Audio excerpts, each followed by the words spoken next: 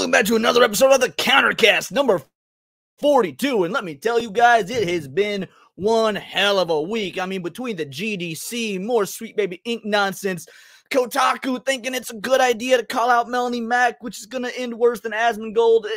Aside from video gaming, there's massive news. Some genius at Sony thought, you know who we should tap to write an R-rated Venom movie? Seth Rogen, the dude known for his stupid Jewish laugh and smoking habit, which completely makes you think of Spider-Man. Just draws it right from the noggin. Guys, there is so much to talk about. Before we do, I need a good group of folks to talk about it with. Every single individual on the show today is new. They have never been on, so let's get to it.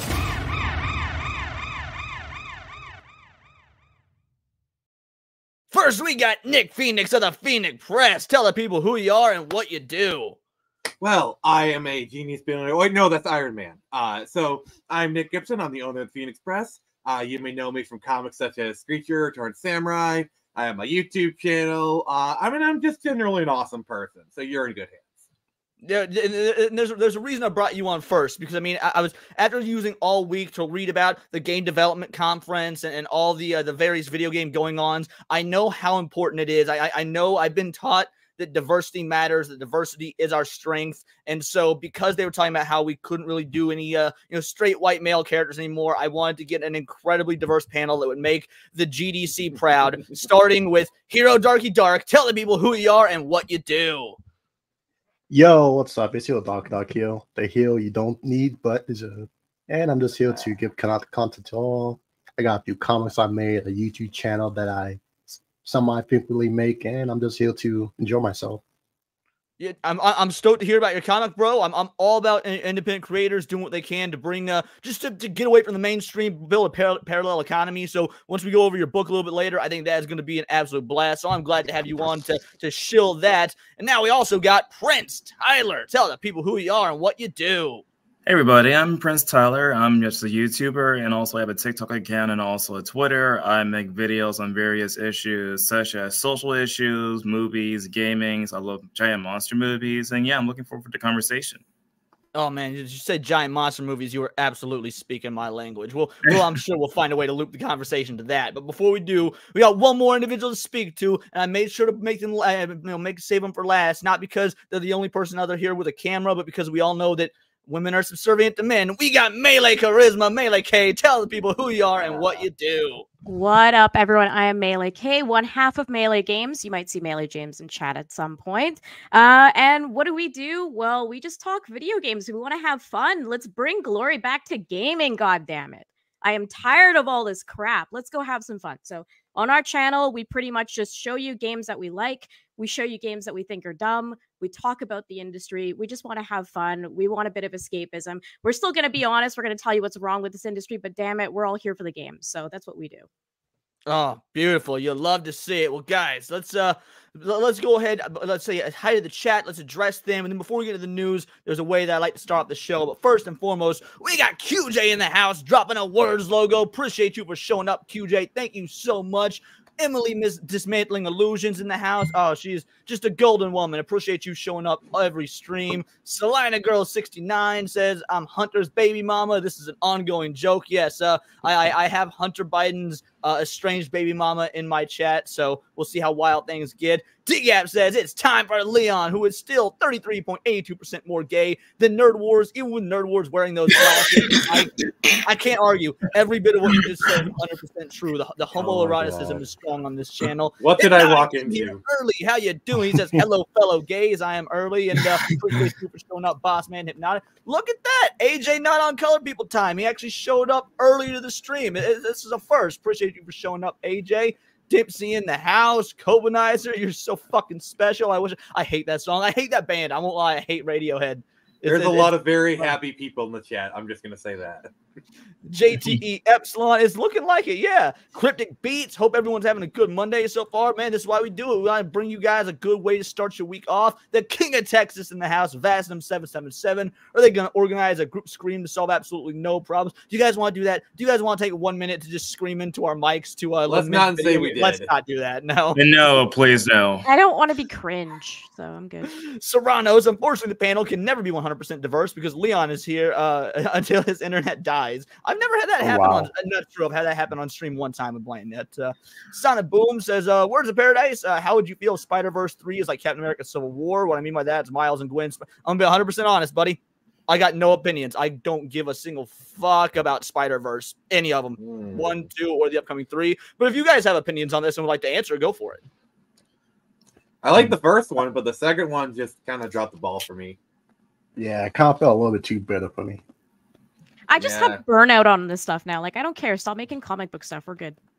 Yeah, I'm pretty much the same. Like, you know, you're not gonna like make anything good anymore. Just stop. You know what I mean?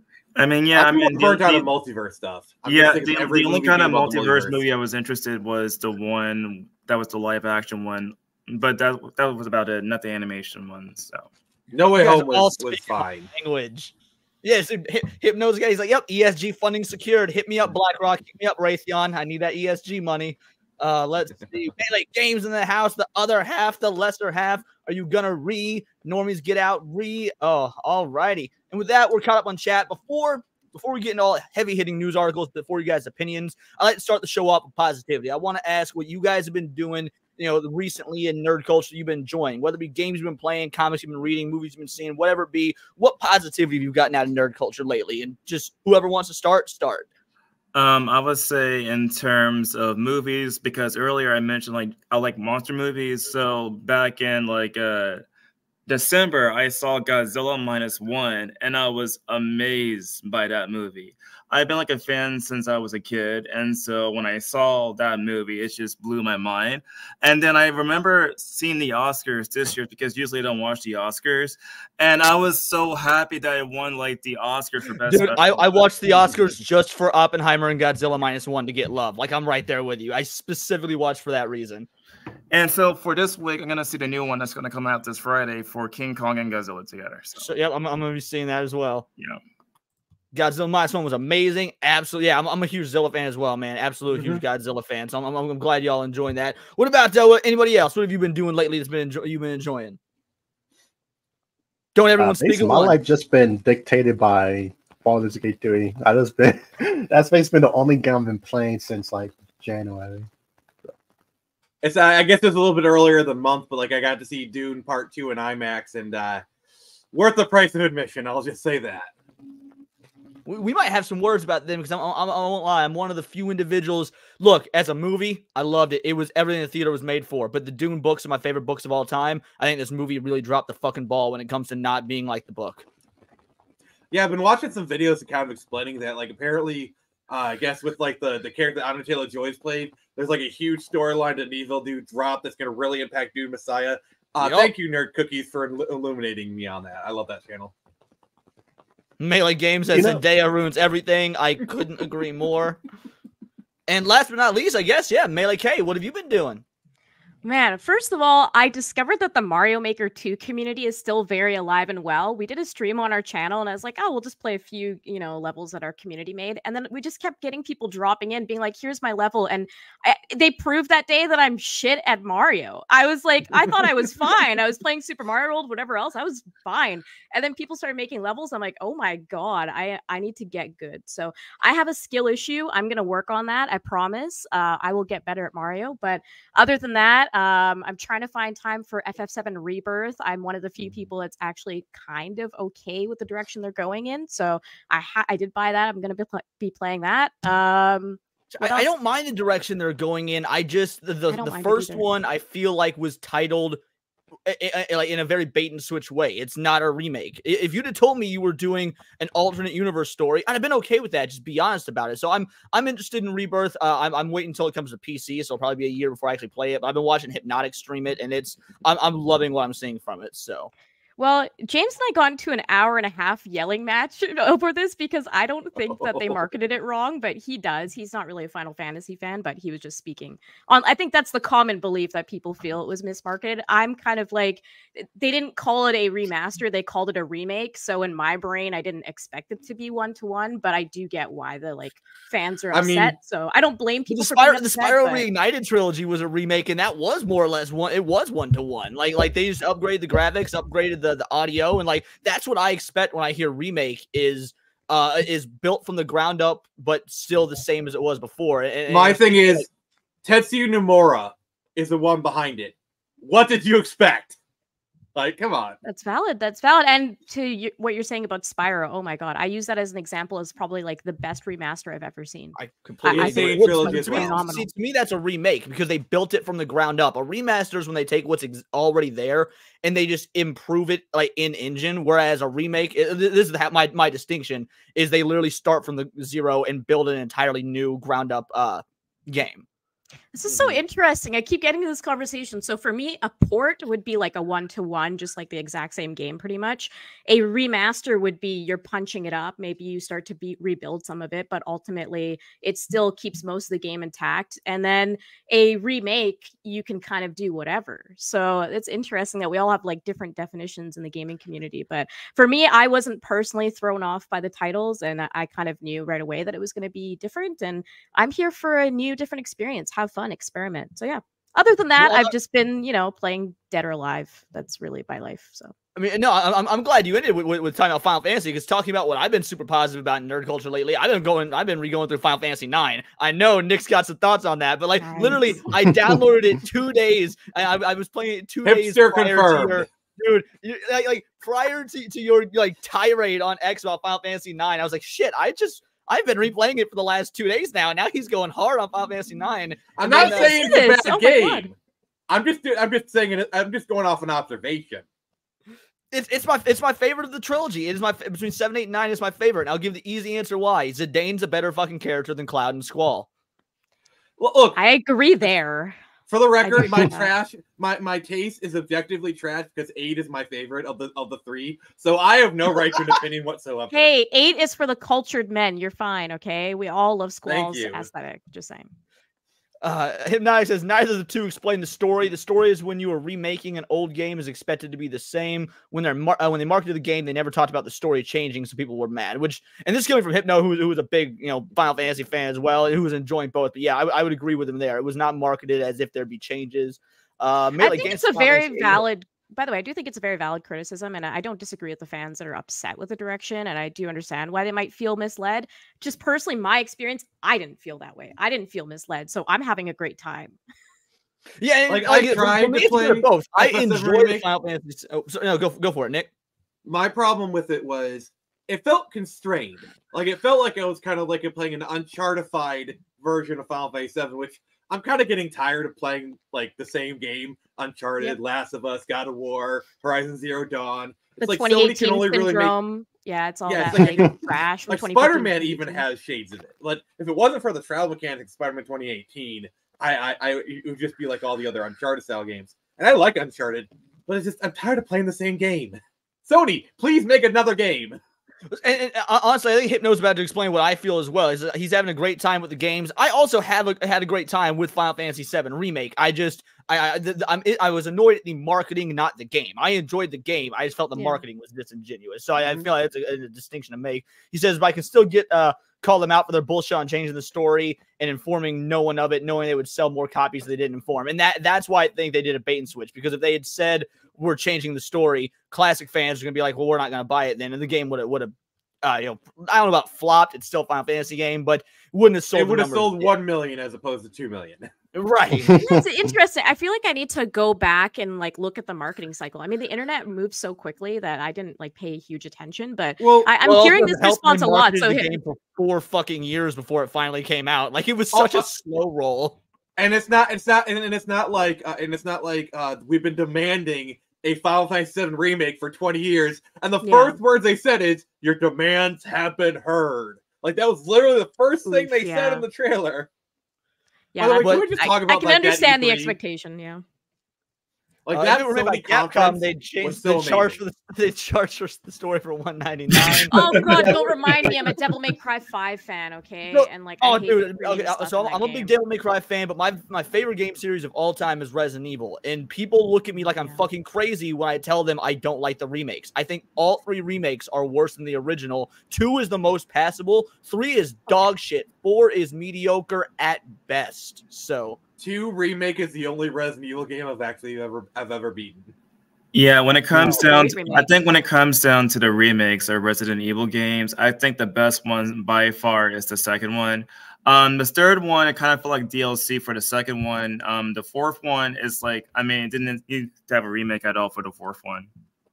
Yeah, there was no reason to remake Resident Evil 4, but so we're gonna. I'm glad that we're all enjoying nerd culture. Glad we do have things.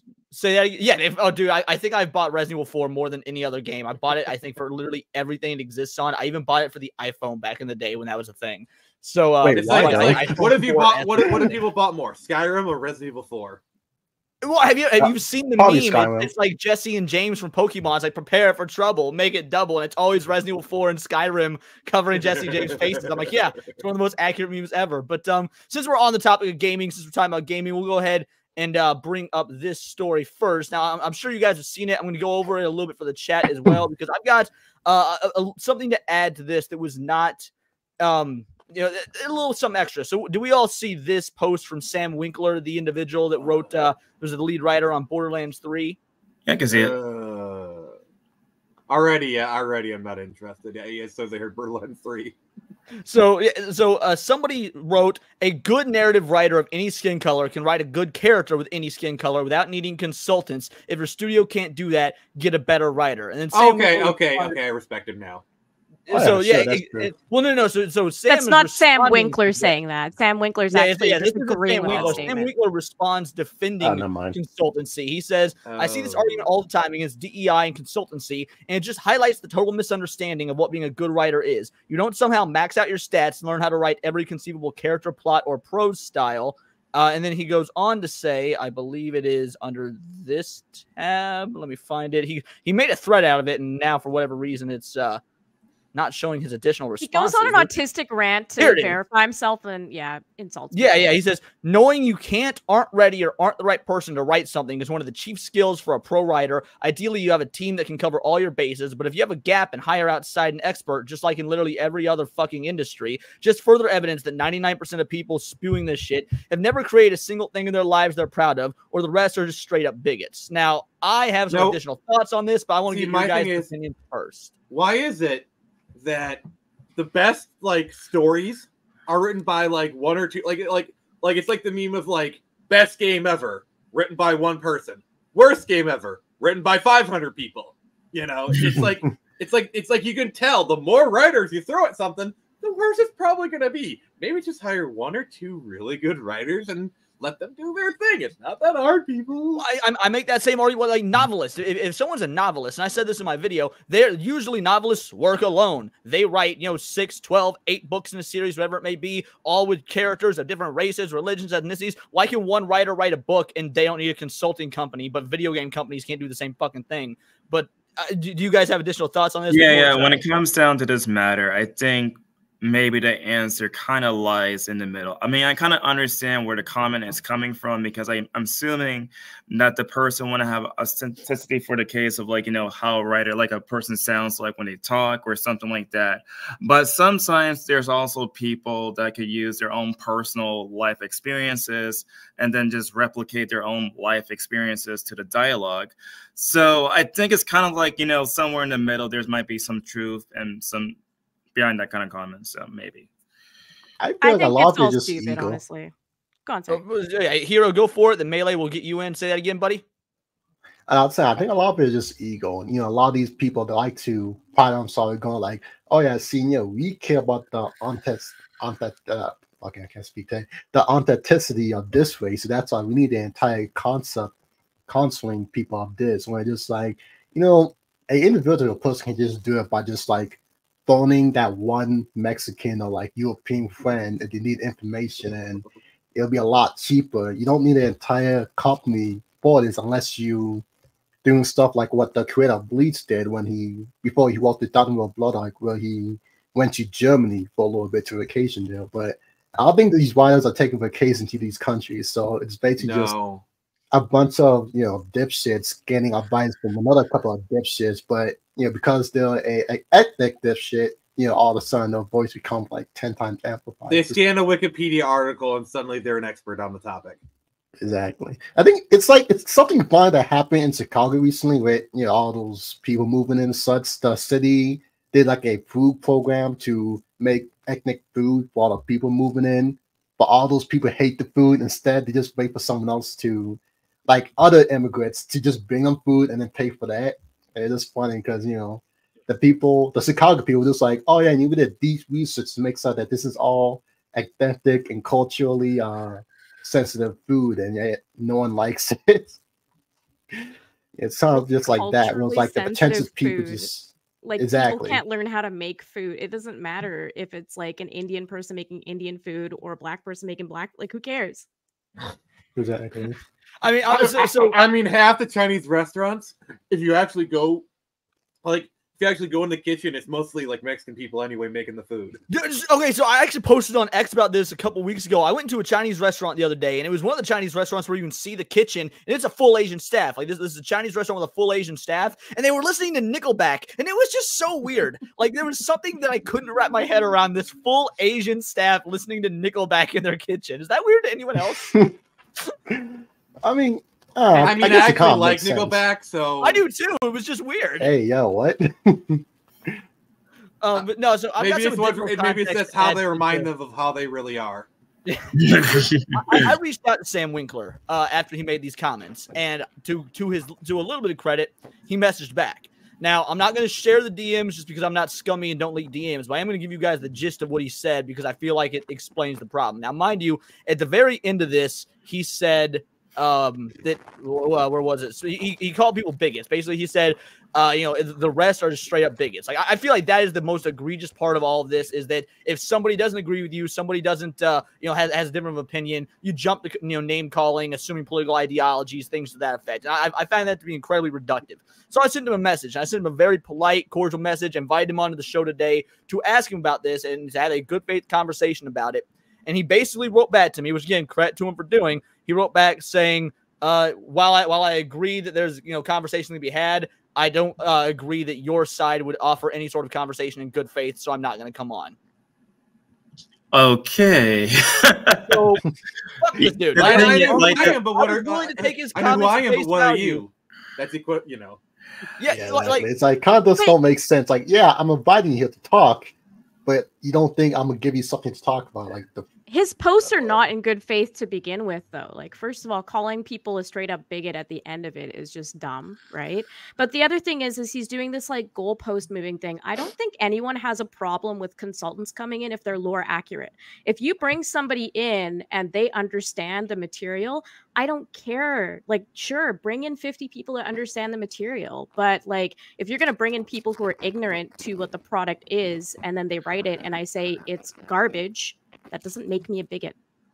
Like, if you're gonna do a movie about the '80s hair metal scene, and you want to bring in Ozzy Osbourne as a consultant, by all means, please do. But don't bring in Chad Kroeger and expect the same results.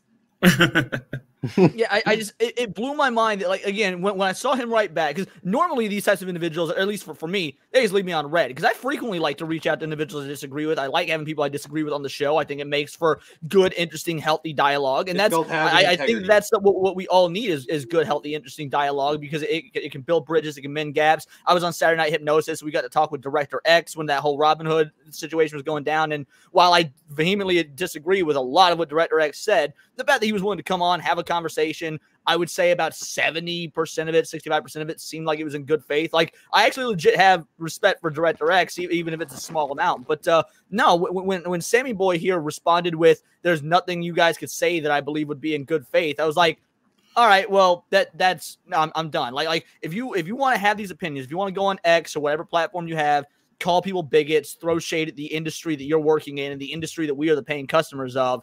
And then when somebody with a platform, no matter how small a platform may be, my platform or whatever, says, "Hey, let's talk about this in good faith," what do you have to lose by, first of all, you could be going on to an audience you're not familiar with and convincing them to your side, which is something you would think they would want to do, or dare I say, you might end up having your mind change when you realize that, oh, this is not a group of bigots. We're just concerned, concerned customers and fans. They have everything to lose, and they know it. Because here's the thing. Like, I don't know if you noticed, but this seems to be the newest tactic of They say stupid stuff and then they go protect it. It's like the Kotaku writer. It's like they're all doing this. They say their stupid thing, they get people pissed off, and then they go protect it. It's like they know what the bull crap they're spewing, and they don't want to challenge themselves. It also is partially because they have really lazy arguments, and when they're actually challenged with it, they have nothing left to say, or they start to understand your side, and then they're like, oh, maybe I'm the one who's wrong. And a lot of these people are afraid to be challenged. Well, a lot of them are afraid to be challenged because, you know, right now in the industry, there is a big in-group that has a certain ideology. And if you even go slightly centrist to that, you'll get excommunicated. So a lot of people are afraid to even talk to the other side, just in the idea that they might be cast out by the people they call their friends. So I'm not surprised to hear that someone that works on Borderlands doesn't want to hear the other side and has a dumb opinion, because there's many people that have worked on Borderlands that have that. And it's amazing, because if you go to that post, he's getting roasted by I made a like an almost 15-minute video on this, and I found 2 tweets that agreed with him. Everyone else were just dogging the dude. And I say everyone else, more like 86 comments. It's not like it blew up, but damn, no one was on this dude's side. You would think that his audience, the people that follow him, would see this tweet and would run in to defend him. But no, that just goes to show that even his audience is like, bro, this one was out of line. Like, yeah, and the thing about calling everyone bigots every time they don't agree with them is it makes us actual bigots harder to stand out, because now everything is. But hardworking bigots like myself, we had to stay up all night making different kind of race jokes, make some evidence original. But oh no, I have to do disagree, and you get labeled. It's still in our group. I think when it comes down to just labeling people, that people need to just attack the argument first and listen out before they start using that kind of labels, because honestly, once you begin to use the label, it's going to shut down any type of conversation. And so law. Yep. I'm sorry, go ahead. No, I was just saying that's Gowen's law. Yeah, because it's so weird that they always do that, but like I think they should just start with the argumentation and give the argumentation and then make the counter argumentation that way. So look, if they want to insult us and make more words on my list of things that I'm called, I don't care. I find it funny. Thank you for giving me something to laugh at. So I don't care if they use ad hominems. It just makes them look dumb. And it's easier to point and laugh at you when you start throwing words because you have no legitimacy to your argument. So go ahead and call us whatever you want. Like honestly, whenever they bust out the personal insults, I was like, yeah, I won. It's like that's just them telling me, and I like, hey, thanks for handing me the win, buddy. Copenhagen says, I call non-binary people humanoids because they are because humans are binary. Am I a bigot? You are a bigot, but you're the best kind of bigot, Copenhagen. That's why I love you. Cthulhu loves you over on Rumble. Shout out to the Rumble viewers. I love the fact that Rumble now shows up on StreamYards.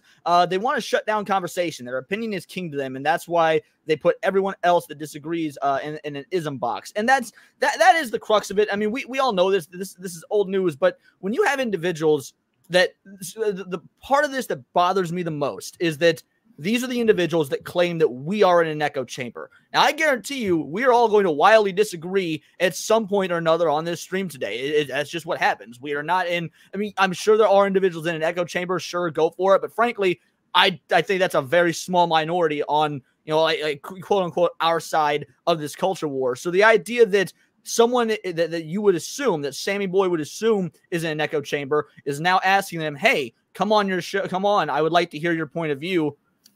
That disproves the echo chamber thing that you so clearly want to cling to. He's literally in an echo chamber. He doesn't want to talk to somebody that's on a different side or opinion of his. So there you go. Yeah. See, James and I just disagree for fun. But yeah, it's like, regardless, if you're not willing to speak to anyone else except for people on your own side, you're already in an echo chamber. And by the way, the people who block also are in an echo chamber, usually because they get so afraid of your opinion and a debate, and then they block you, and then they accuse you of all that stuff. And it's like, okay, whatever, buddy. Dude, the blocking thing is so funny to me because like I've been blocked by a ton of people at this point, and I still see their tweets because people screen cap them and post them. Like, at this point, you should know that blocking does nothing. We are all still going to see what you're spewing because other individuals that haven't been blocked yet are going to screenshot it. How many individuals so easy to get on a block? Log out and then go view the tweet. I experienced a whole new one.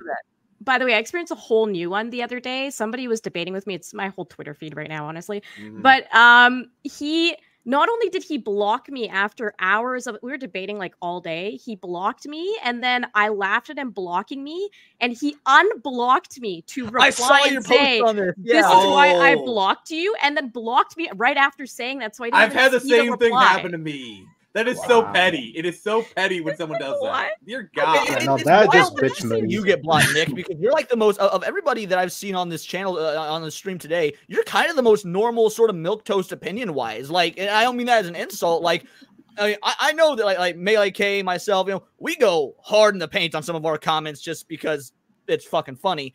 But you just post relatively normal, reasonable shit. I mean, I have a side. I'm clearly on a certain side, but I don't know. I try to toe the line a little bit. I'm trying to be at least a good little boy to some extent, but sometimes I gotta say fuck you or whatever. The thing is, they don't care if you're a good little boy. You just got to be honest and aggressive with it because it always shifts what's okay. Yesterday, I could say a million things. Tomorrow, I can't say any of it. So what's the point of me trying to pander to any of you? Well, but because nobody and anyone who's been experienced real life in any way, shape, or form can tell when you're pandering. Not just in nerd culture, not just in video games. Pandering is just something that the human mind, at least somebody who again has experienced the world, can easily pick up on. And nobody wants to be pandered to. That's why you have contingents of individuals that are minorities in the gaming space that are saying, "Quit fucking pandering to us." Like that's just a normal statement at this point. So they don't want me to keep throwing pandas at them. Yeah. I mean, no, it sucks. You don't want the same fucking Killmonger haircut on every black guy that exists. Well, I know what's amazing about that Killmonger haircut. All right, so I was on a stream on Saturday. I was on Saturday Night Hypnosis, and somebody asked, the side shave. Yeah, exactly. And someone asked, do black people actually even have that haircut? That haircut. So I Googled. I was like, you know what? I Googled black game developers and went through just a list of pictures on Google Images. Not even any game developers had that haircut. I'm like, where is this haircut coming from? Can you tell us? You know where this haircut's coming from? Yeah, like I have no idea where the haircut comes from either. Exactly. I'm about to say it probably just shows that it's just the creators trying to show how culturally sensitive they're to like black culture, that they're like, hey, look, see, you got the Killmonger haircut. We like Black Panther. How do you do, fellow kids? Exactly. I don't. In this case, it'll be how do you do, fellow black people? Yeah. Go that line, brother. Go that line. Sulu says, I'm playing a ginger chick in Dragon's Dogma 2, and I never had a vagina or luminous pubes, so that haircut better be in the RE5 remake. Jim and I. Oh my goodness. Oh my god, they're gonna censor like a lot of stuff for RE5 remake. I'm pretty sure. Oh shit, that Cryptic game's Beats says he got it. All right, we found one. Cryptic Beats has the haircut. Fair enough. Sorry, Cryptic Beats. At this point, like you having that haircut would be the same as like a Jew having a Hitler stash. That's what's going on right now. If you've got that haircut. It's funny that Black Panther gets a game and not Captain Marvel. Yeah, that's because all right. So here's why: Black Panther, before all this culture war nonsense, those comics did sell. Now they didn't sell like Spider-Man or something like that, but Black Panther was one of Marvel's better selling IPs. So Captain Marvel, on the other hand, has never been a big seller ever. How many first issues has she had in the last 5 years? I think it's up to like 9 or something. Like it's a ridiculous number. Dang. But yep, we weren't going to spend too long on this whole debacle. I thought it was interesting that that homeboy did reach back out to me, which I thought would be a sign of good faith, and then it was just to use flowery language to insult us. Because to his credit, he very much tried to cover up his disdain. He used very flowery language, but I just wanted to give translation: "Fuck you, fuck off, I hate." Yeah, that's really what it was. Against a potential customer, like why you're attacking potential customers? Yeah, that's like rule number 1 of being a content creator: don't attack the people who pay your bills. Hey guys, it's okay. They think ESG will pay whoever they lost. Well, see, and so we've had that conversation a lot on here about ESG, because I see people saying ESG is drying up. I've got normally I'm the first person to be incredibly optimistic, but I have a bit of a pessimistic outlook on ESG. While yes, it will eventually dry up. The money has to dry up. We now know how far this goes, and that We see like Sweet Baby Inc., for example, having ties to the Department of Homeland Security, the ADL, to the United fucking Nations, things like that. So when you've got individuals that high up that are funding this sort of nonsense, and these are government organizations, and the government can just keep printing money, I don't really see ESG, going away anytime soon. Like, yes, the money's going to become worth less and worth less, just because that's what happens when you continuously print money. But what incentive do they have to stop printing money if the message is more important than the economy? Well, you said that perfectly. Yeah.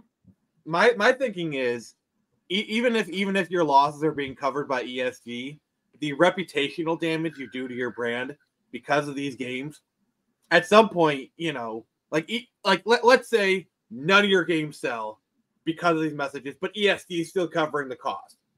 You're still damaging your brand. And if they drag this brand down so much, like, for example, ESG is not going to cover merch sales. You know what I'm saying? ESG didn't cover Volition. Didn't save them. Yeah. And then that's the other thing. Like, video games are just part of this equation, okay? Mm-hmm. Like, for example, look at Pokemon, okay? The games of Pokemon are actually a very small part of the overall Pokemon brand, all right? They could not sell a Pokemon game. Like the Pokemon games could sell like crap. As long as the merchandise sales are still strong, they'd be fine. But if the merchandise sales drop up, then Pokemon's in trouble. It's the same thing with a lot of these other brands. Square, you go in their store, they got like jewelry for like every Final Fantasy character. Like, the merchandise for these characters are really strong. If you damage the brand of these characters so much, the fact that people don't even want to engage with them, then they might start to take notice. It's funny because I've noticed that specifically with the MCU. Because if you guys remembered, for the last 15 years, you walk into a Hot Topic and they would have like MCU sections all over the store. There's like 30 different MCU shirts. You walk into a Hot Topic now, it's like anime shirts and meme shirts. Like, there's not even an MCU section. Yeah, there's you can still find the Nightmare Before Christmas. I swear that's never going to go away. But Oh man, don't jump the gun on us, Melee Games. That is also on the docket for today to talk about. Yes, Pokemon. Oh dear God, you're talking about that guy with who was basically like, I'm gonna woke a fight. There's nothing you can do about it. Dear God, like that guy. I just want to.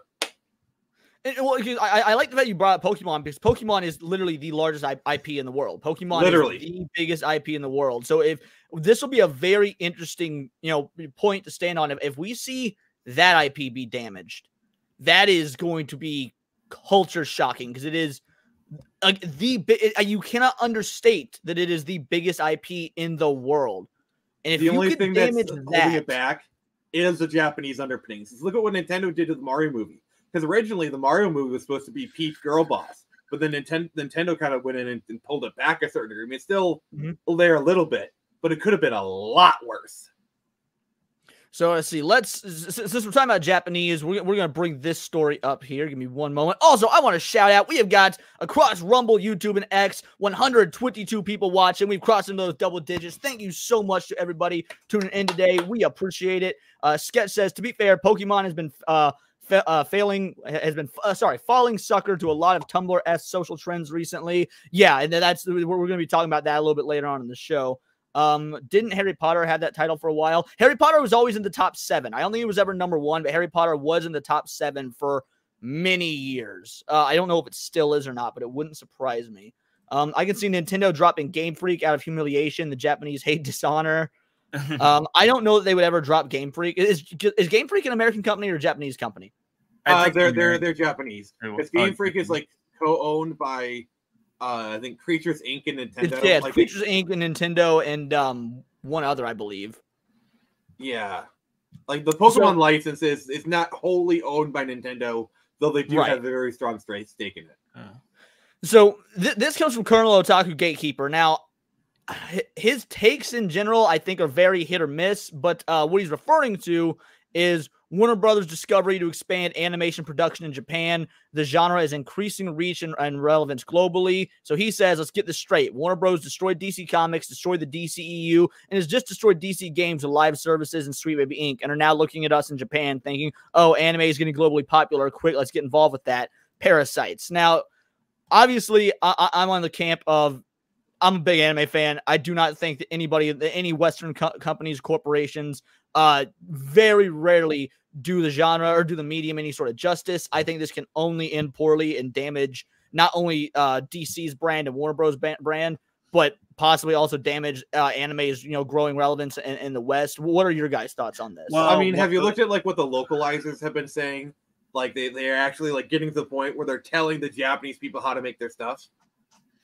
Yeah, when it comes down to like anime, it's like a long history because basically anime during the 90s suffered like a lot of censorship directly on TV stations. I remember, of course, like DBZ being censored directly on the TV stations. But this time around is a different kind of way that they're trying to use their products, because what they're trying to do instead of trying to cut the pieces into small little bits, what they're trying to do is replace the original audio to woke audio to make it better for them.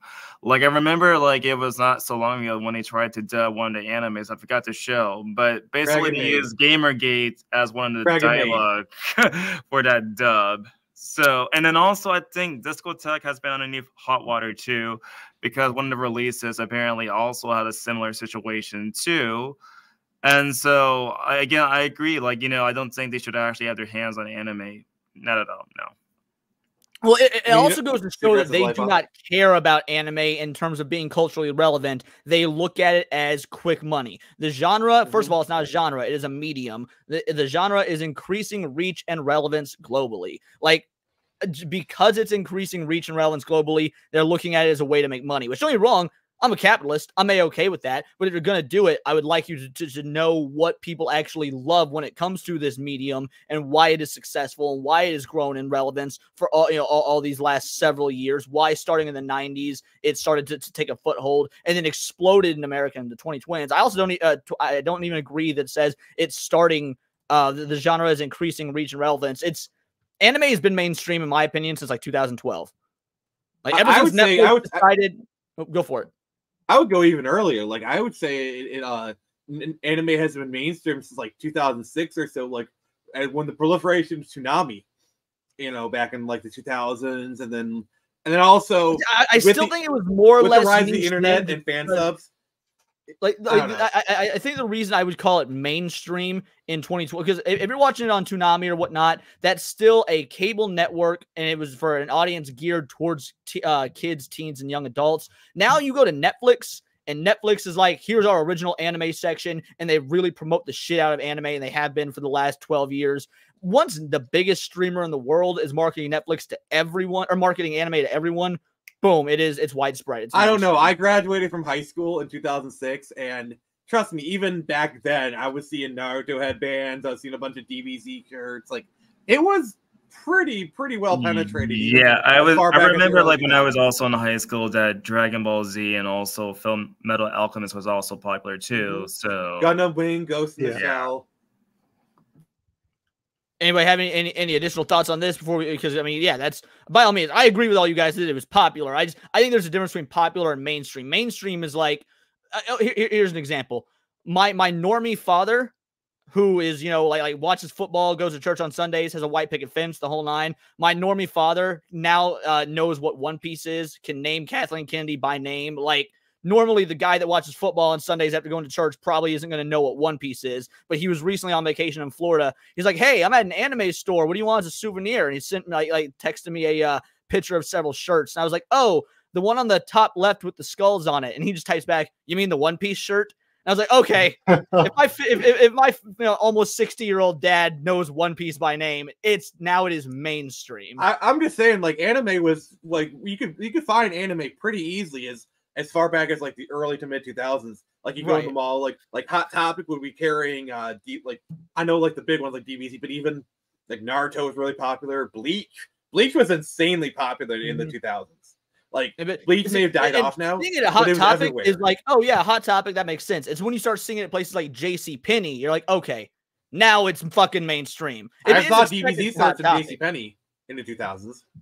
80s, Ulysses 31, Mysterious Cities of Gold, Jace, Wheel Warriors, tons of anime on. Yeah, there was tons of anime on Western TVs. I'm not saying it was. I'm just saying that you wouldn't, if you compare anime in the 80s and 90s, and again, in my opinion, and even the mid 2000s to the sales of things like James Bond or Harry Potter or Star Wars, anime wasn't making a dent back then.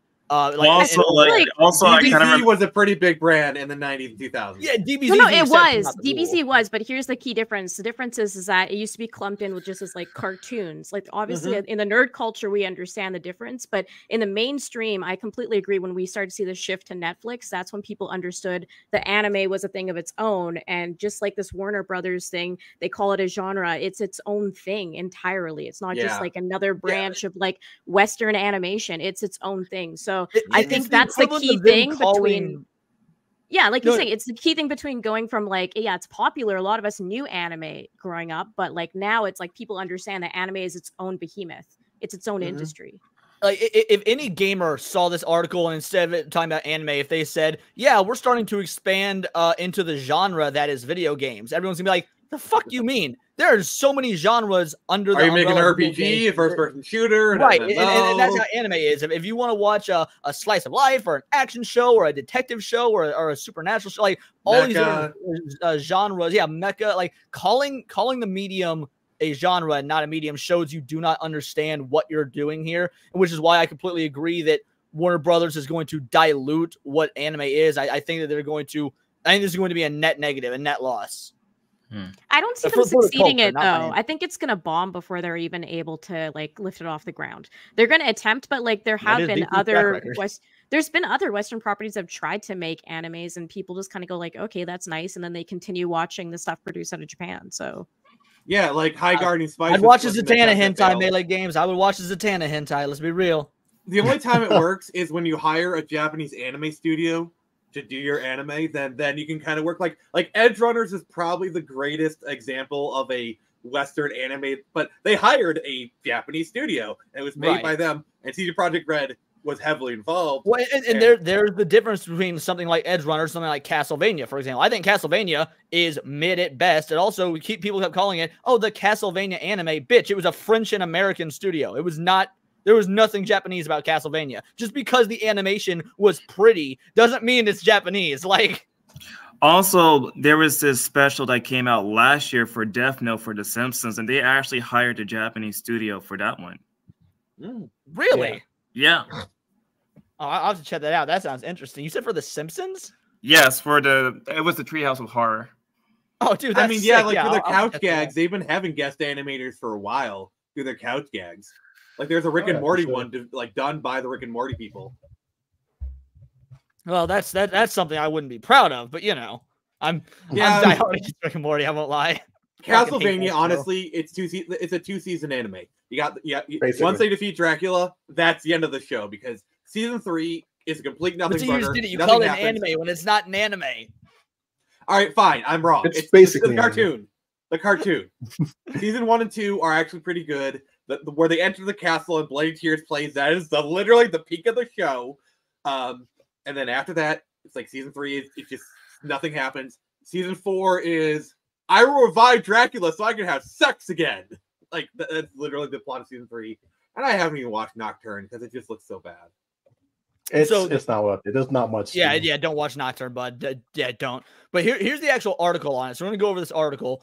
Warner Bros. Expanding anime production to more than 10 series per year. Warner Bros. Is looking to expand their anime production in a big way, with the media giant aggressively wanting to release double digits each year. The Asia-Pacific branch of Warner Bros. Discovery is planning on expediting its investment and production in Japanese animation to over 10 series per year. We have Japanese Anime Studio, which has been producing 5 or 10 anime series per year over the last few years. James Gibbons, Warner Bros. Discovery president of Asia-Pacific, said via Variety. We're approved the expansion to take that to more than 10 series per year. In operation since 2011, WB Discovery Asia Pacific has helped bring over 80 anime titles ranging from high-quality anime live-action feature movies. These include popular IPs like JoJo's Bizarre Adventure, Record of Ragnarok, and more.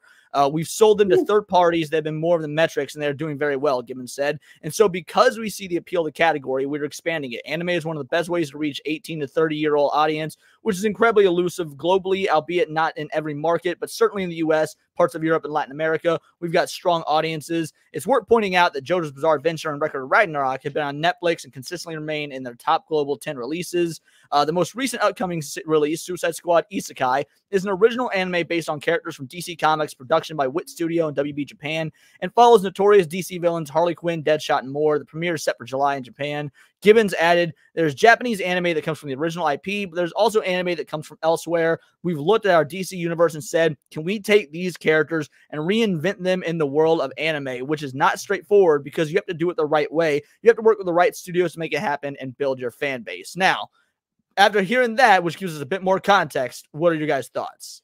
They've been trying to do this for like 20 years. I forgot and it's never worked. I'm sorry. Like, remember the X-Men anime they did like late 2000s, early 2010s? Like that. Yeah, I actually really enjoyed it. They did 4. They did a Blade anime, a Wolverine anime, an X-Men anime, and I believe an Iron Man anime. They all came out at the same time. It aired on G4. And then you also had Ruby Ice Queendom, which I tried to watch the first episode. It was like, eh. Kobayashi says boobs are popular worldwide, but I feel like when he starts adding, because initially this stuff doesn't bother me when he talks about how they've released JoJo's Bizarre Adventure, Record of Ragnarok. Those are basically their adaptations. You took popular existing manga and you bought the license and had well-known studios just adapt these existing manga. I think that's very different than an American company doing original work, which in my opinion will probably be filled with Western sensibilities, which is the opposite of what we want out of anime. If I'm not mistaken, I think Warner Brothers actually had done anime in the past too, because there was I think it was for the Matrix, and then there was also another one for the Animatrix. The Animatrix is awesome. Oh, I love it. I think they kind of did something with something similar with Batman Gotham Knights, which is like kind of like an anthology film. Where they did hire some animation studios to do some of that. Well, Batman the Animated Series, the animation studio behind it, Sunrise, is actually a Japanese studio. It's the same animation studio that did Gundam, the Big O. They also did Gundam Wing. Yeah, fair enough. They also did Gundam Wing. I wasn't aware of that one, but like, so we've seen Warner Bros. Work with them in the past. Like, it's my problem is we've also seen Warner Bros. In the last 5 years become everything we hate about American pop culture corporations. Yeah. Well, more people are also turning to anime because the West has not been doing well in their cartoons. So by doing that, like, you're just going to ultimately be like, it's moving the same thing over. It doesn't change anything. We're also not going to like it over here.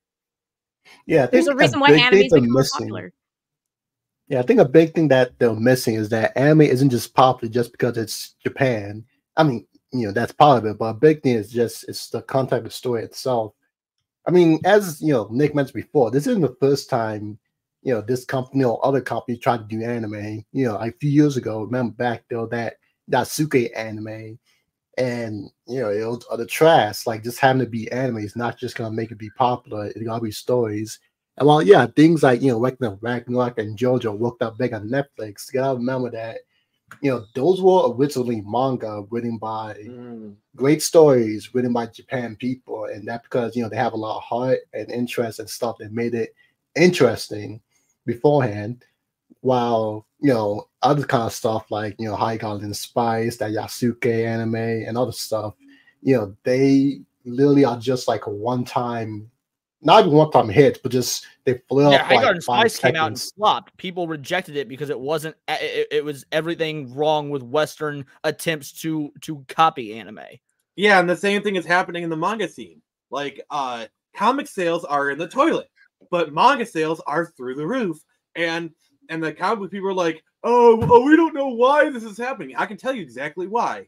Because manga, it just like anime, like Melee said. It offers an alternative. It offers good stories. It's like I saw this meme once where it's like, I want to get into Batman. What do I do? It's like, this, that. Like, how do I get into Dragon Ball? Start with Volume 1. Well, so I read this thing the other day that said that Demon Slayer, which is like 56 issues or something like that. I don't even think it's 56 issues. I don't remember how many issues it is. But the point is, Demon Slayer with its limited issues sold just by itself more outsold the entire American comic book industry last year. I mean, like, just that one series, just the sales from that one series outsold every comic sale of every book in the American scene added together. I think it's the same thing for the movie too. When the movie came out, it actually outgrows Shang-Chi when it came out. Well, was Shang-Chi even in theaters? I thought that was straight to Disney Plus. It was. I saw it in theaters. Oh, really? I thought. Okay, well, there we go. I saw Shang-Chi on Disney Plus. It was one of the last MCU movies I ever watched. Cthulhu says, same with movies. Ever since Train to Busan, a lot of my friends and I started watching Japanese, Korean movies. Some with lassies watching. Dude, the same. Like, I The Man from Nowhere is one of my favorite movies. It's Korean. I love Train to Busan. I recently watched a Korean horror film called like Ganjin Haunted Asylum, and it was like the first good found footage film since the original Cloverfield. Like, yeah, I've been gravitating towards Korean movies. What? Oh yeah, Snowpiercer was Korean. Yep. I mean, it's kind of like a mixture of like it's a French comic made by Korean filmmakers with like a semi-American cast. It's like a weird hodgepodge.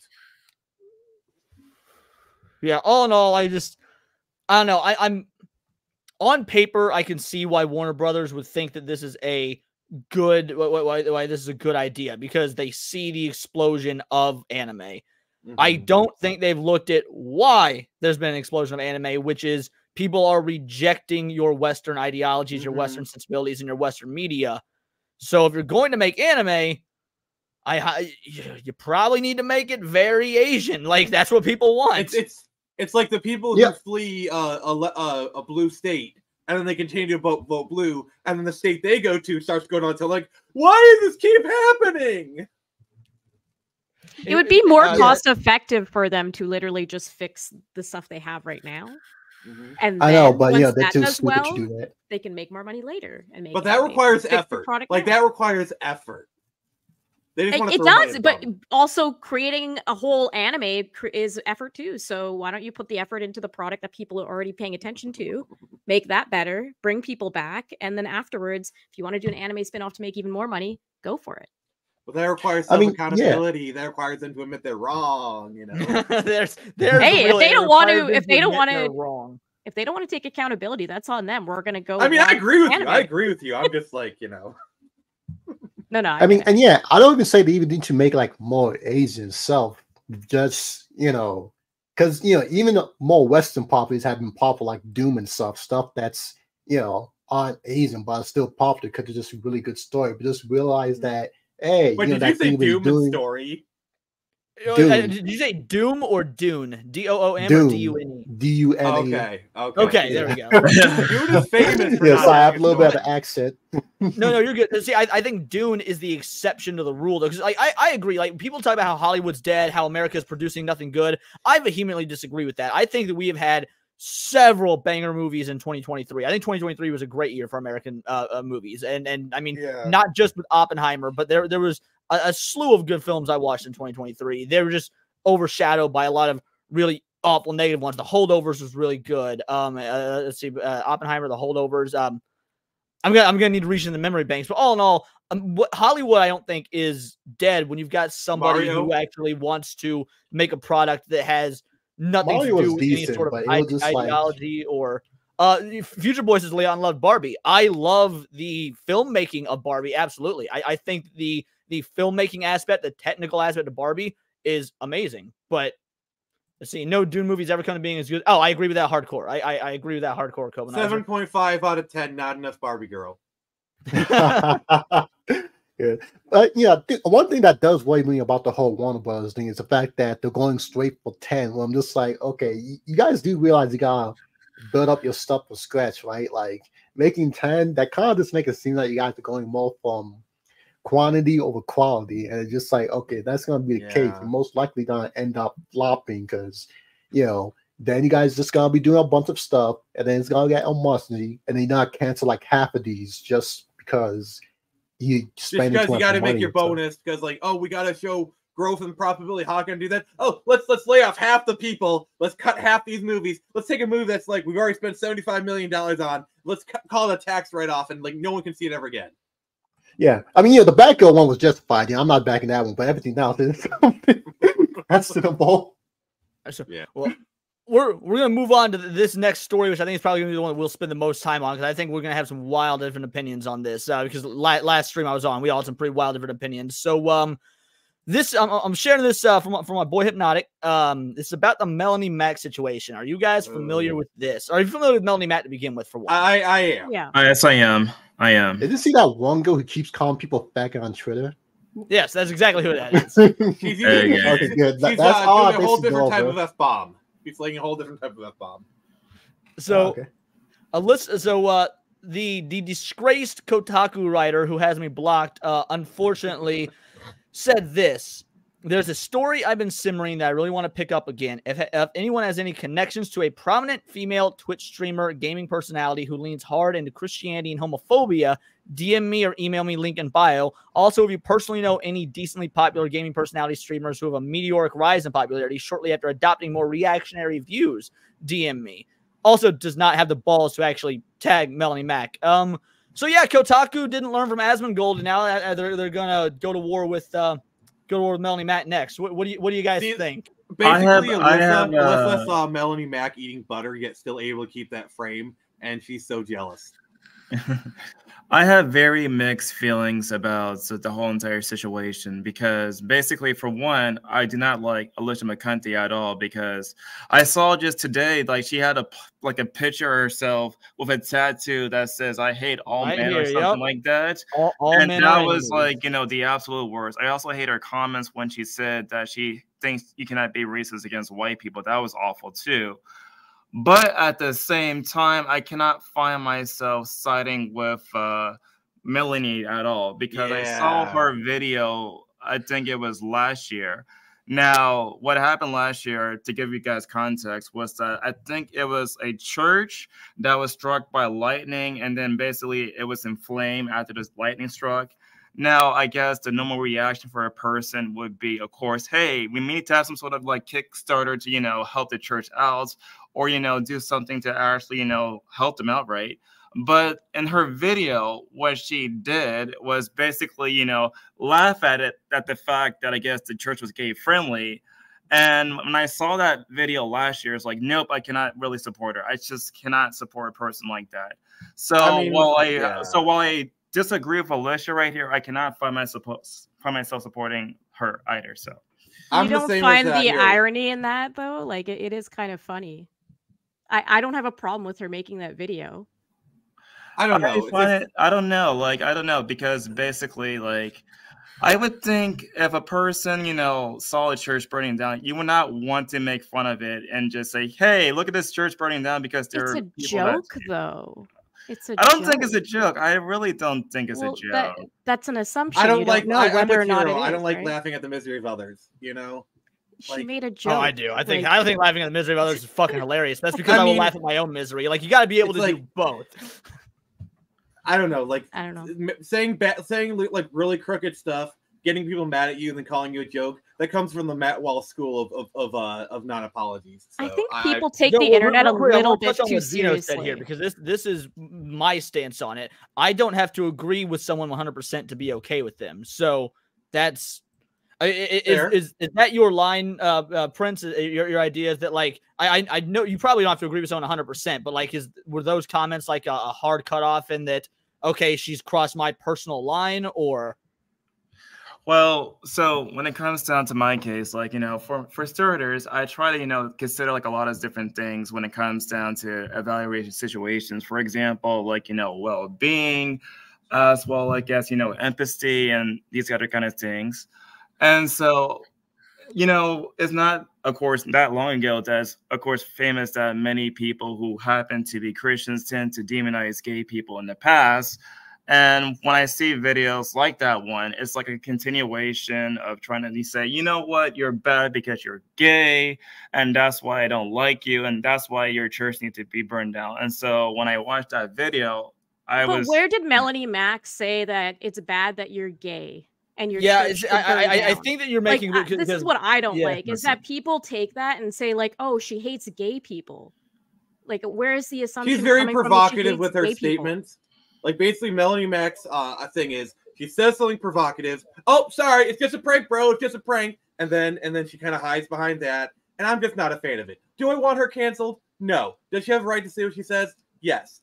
You know, I'm not a fan of her, but I'm not. I don't want her. You know, all this stuff. Let her do what she wants. People like her. That's cool. Whatever. I don't have to like her. That's free country. See, I don't think there's the narrative that Melanie Mac is homophobic. I don't think makes to me it doesn't make a whole lot of sense because she's not. She doesn't attack gay people for being gay. Well, like, her whole stance is it's against the Bible. I'm a Christian, so therefore I don't agree with the lifestyle. But she also doesn't say that you're not allowed to be XYZ or that I'm not going to be friends with you because you're XYZ. Exactly. So I think there's a difference there. Like she's not homophobic, but she Go- clearly says stuff for shock value. She clearly says stuff. She words stuff in a way to be incendiary and then hides behind it as a joke. And I'm just not a fan of that style of content. You know, she has a right to do what she wants, but I have a right not to listen if I don't want to. So yeah, it's a free country. You can do whatever you want. It doesn't mean that she hates gay people. No, I'm not claiming that. I'm just saying she's, you know, very incendiary. So when you see, you know, that Kotaku wants to write a hit piece on her, and and we know that she has a massive audience, and we know about her views, and even and we don't even agree on it. A lot of us have different interpretations of her views. Mm-hmm. Do you think this is going to be a win for Kotaku? Do you think this is going to hurt? It's going to be a huge, big fat L. Oh no! Okay, so even with your thoughts on Melanie Mac, you still think it's going to be an L for Kotaku? Please elaborate. I'm curious. Yeah, I would think, you know, basically for the case, they could probably pull up videos like that and probably would say, well, you see, look at these people who support, like, you know, the boycotting, like, you know, Sweet Baby. They are anti-gay, and so they're going to probably paint people that way by using videos like that as ammunitions against people like me or you or everybody else in this panel. So, like, even though I don't like her, I'm not saying she's saying anything wrong. You know, like, she's not like come on, like there's nothing really they can pull up that really is cancelable in my opinion. You know, some people may not like how she does things. I may be one of them, but I'm not saying she's a bad person. You know, it's like I can have those two opinions both, you know, in perpetuity or whatever. To me, I think Kotaku just lose not because of what Malcolm Mac is, but just because they're so incompetent, they'll just fall on themselves in general. Yeah. It's like if there was a race and Kotaku had to go against like a freaking stick, they'll still lose because they'll break their leg 2 seconds in. Yeah, probably. So, I mean, my thought when it comes to Kotaku going against Melanie Mac, my thought process is unlike Asmongold. Asmongold, I think was like the catalyst for this. We saw the entire internet reject their attempted hit piece on Asmongold. Like even people that don't like Asmongold were popping up in my comment section on my video on it, being like, "Oh my god, they're out of their minds." They're these game journalists. They're going to go after easily one of the biggest names in gaming on the internet.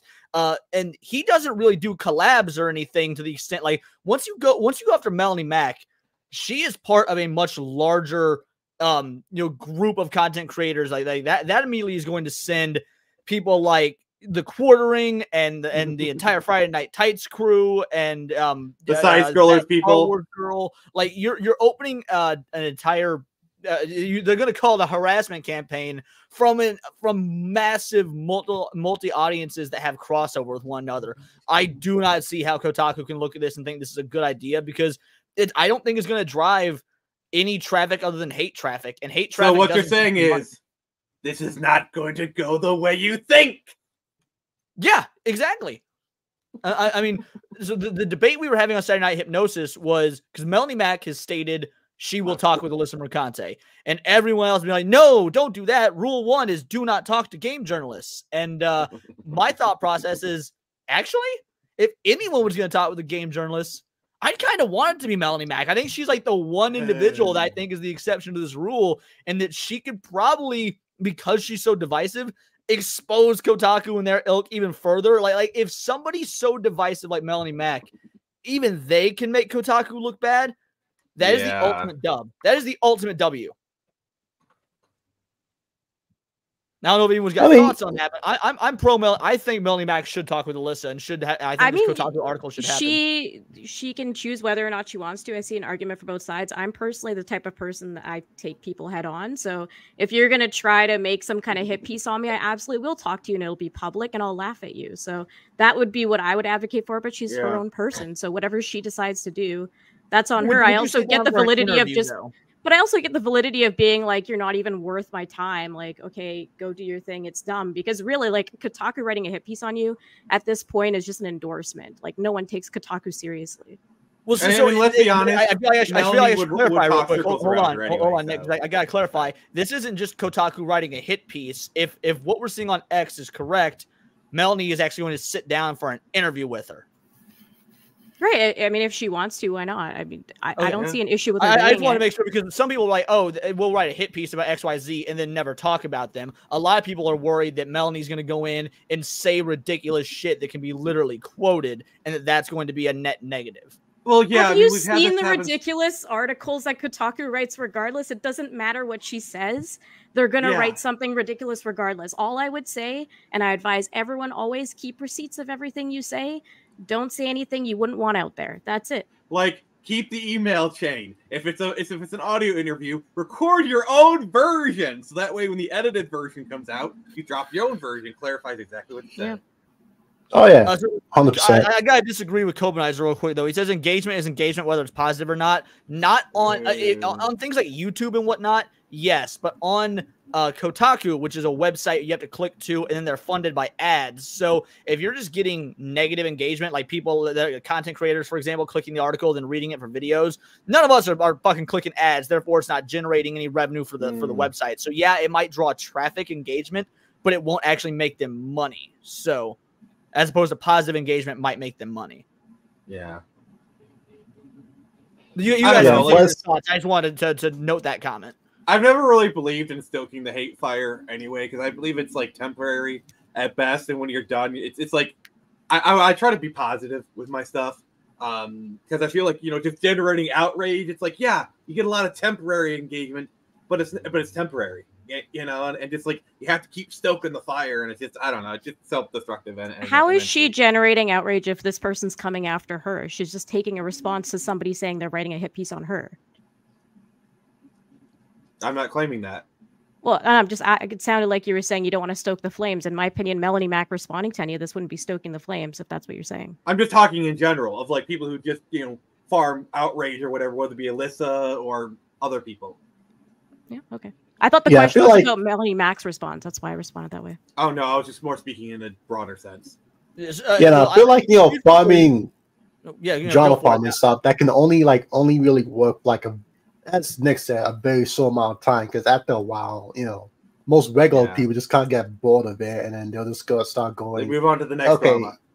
Exactly. See, I in this instance, I disagree though, because this is part of the larger Gamergate 2.0 situation that started. I remember this started March 1st, I believe. Like Gamergate 2.0, quote unquote, the Sweet Baby Inc. detective page started gained notoriety March 1st. Here we are, almost the end of the month. What is the last news story you guys have seen consistently last for a month? I can only think of one in recent history. Most of them are one and done in a week. Exactly. Yeah. Bud Light. This the only thing that I can yeah. Bud Light lasted. Technically, you could say Bud Light's still lasting in terms of the financial effects, but in terms of news coverage, Bud Light was like a 3-month-long story. We are now talking about a video game, you know, Gamergate 2.0, which this is a part of. And here we are a month later, it's still going on, and it's also showing no signs of slowing down. For the last 2 weeks, all my videos, but like 2 or 3, have just by chance been Gamergate related, because that's what's going on in the news, and they are all still hitting thousands of views. People are not, they're continuing to click on this, they're continuing to read the articles, they're continuing to have opinions on X. I don't see this slowing down. So when Melanie goes in and she potentially does an article or an interview with Kotaku, this is not a one and done news story that people are going to forget in a week. This is going to be part of the larger overall narrative that's been ongoing for the last month and is showing no signs of slowing down. I mean, it's the thing that's really keeping it in it is those new developments. And this Melanie Mac situation is just another stepping stone in it. So it's just keeping the narrative, the whole thing going for however much longer. And maybe something else will come up. So that's, in my opinion, that's what's keeping it going, is there's just constantly new developments.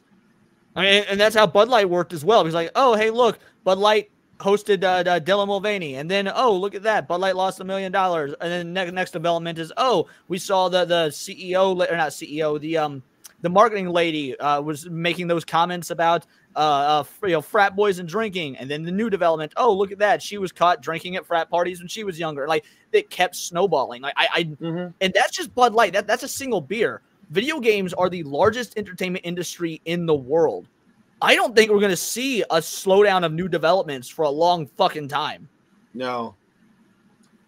You know, like the movie industry is in a really real place. Like, their numbers are down. Like, sure, you're getting some hits, but like the engagement with like the Oscars have been like having really bad ratings. Like all the other like video games make more than all the other industries combined. And it took until like a few years ago for mainstream to really take notice. See, I did it because I mean I could be wrong. I was there for the first Gamergate. Were any of you guys around on the internet? Yeah. Were doing things? I was. So 10 Yeah, it years was. ago at this point, yeah. yeah, exactly. Like people say that about they're just not taking notice. The mainstream media was reporting on Gamergate 10 years ago. Now they were reporting on a flawed, lying version of it that was put forth by the journalists at places like Kotaku. But the mainstream media was still reporting on it. The CNN literal and MSNBC. Prime Minister of Canada denounced me for being a part of Gamergate. Not me personally, but anybody who was part of it. He literally made a speech in 2015 saying we need to denounce misogyny in gaming and Gamergate. Right. Ooh, So like, okay. it's You mainstream must media. have- Now, that's a name I haven't heard in a long time. I'm just saying. So when Yeah, people, yeah, when no, people you say scared me things for a like second there, Kyle. I'm just about to think, oh my goodness, what do you do to make them so mad at you? All of Canada hates you. How does that feel? Great. It feels that amazing. would be the ultimate badge of honor. It is the ultimate You're badge pissed of off honor. Canada. But no, but to what you were saying though, Nick, when people say things like the media is finally taking notice, which is which is what Matt Walsh said, and the rest of us were like, "Are you fucking retarded?" Even Yeah. people have been talking about this for a decade. Even I mean, like Melee Even Case more said, than that. yeah, well, yeah, even more than that. So I can't stand this narrative that it's just now getting mainstream attention. Like when Fox News and CNN and all them were making segments on Gamergate 10 years ago. Or even before that, like the Fox News is like, in Mass Effect 2, it is a sex simulator that you can have sex in any position you want. Or even going back to early 2000s with like Jack Thompson stoking the fires with GTA 3, GTA 4. Right here, never mind announcing game devs banging journalists for positive reviews, which was absolutely happening. I mean, apparently, according to them, gamers are dead. So I don't know. I can only when we talk about Melanie Matt, because I think that this is going to be, I think there's going to be a few key points that are when it comes to Gamergate 2.0 that are going to be just remembered. Can we well, think one, of a better name? I gotta just say that, like, somebody come up with a better name. Gamergate 2.0 is like the most hilarious thing ever. And I anyone call who's it around, Gamergate 2 Electric Boogaloo. That's what I used to call it as well. fine. Gamergate 2 That's Electric the Boogaloo. joke. That's the joke. That's fine. That's what I'm trying to say. Is 10 years ago, everyone kept trying to revive it and revive it and revive it. First of all, the ride never fucking ends. But everyone is keeping like, okay, is Gamergate back? Is Gamergate back? So calling this Gamergate 2.0 is just hilarious to me. It'll never not be. Considering it's really just been consistently, Gamergate's actually just been going on for 10 years. Like, Especially it never really stopped. That Sweet Baby Inc. was actually birthed from, like, isn't like the lore of Sweet Baby Inc. is like one of the guys committed suicide and like the money was used to create Sweet Baby Inc. or something? Am I wrong? That's a different Sort of. platform. There's a few extra steps there. So, Zoe Quinn's boyfriend killed himself. Zoe, Five guys in a bag of fries. the boyfriend's sister took Zoe Quinn's side, used the money to start a company called Weird Ghosts. Weird Ghosts went on to have a bunch of subsidiaries, one of them being Sweet Baby Inc. And so there's basically, you're right, but there's a few extra steps in between. It wasn't just from Gamergate directly to Sweet Baby. Okay. I need to brush up on my lore, apparently. Yeah, it's amazing to me because they were doing this back in Gamergate 1, and they're doing it now as well. They keep calling Gamergate a far right movement. People would see that when people say that, that's what proves to me you weren't there for the original Gamergate that you don't know, because most of the individuals that were calling out people like Zoe Quinn and Anita Sarkeesian were people on the left, were people like Chris Reagan. Hashtag not your shield. Yeah, people that were like, hey, by you being an insane left person, you're making us normal left-leaning people look like right-wingers. It was a mix of everyone being in there when it was about ethics and game journalism, and then there was a lot of branches that spread off, and then there was a lot of infighting and people disagreeing with each other, people thinking one side is too extreme, and it just like, it was a bunch. So yeah, people can call it whatever they want, but there was people from every walk of life that initially were involved, and then people just kept splintering and getting mad. And I'm Gamergate. What Gamergate are you? Like, yeah, that meme. But I, all in all, I find myself, I don't know if I'm in the minority on this or not, because there's been a lot of debate around it on X, on various streams I've been on. A lot of people, because when Cabrutus we all saw a couple weeks ago, Kabrutus was saying, hey, please don't talk to the media about this because they're going to twist it. They're going to take it. They're going to edit it. I think Kabrutus is, and people are using, Grums was saying the same thing.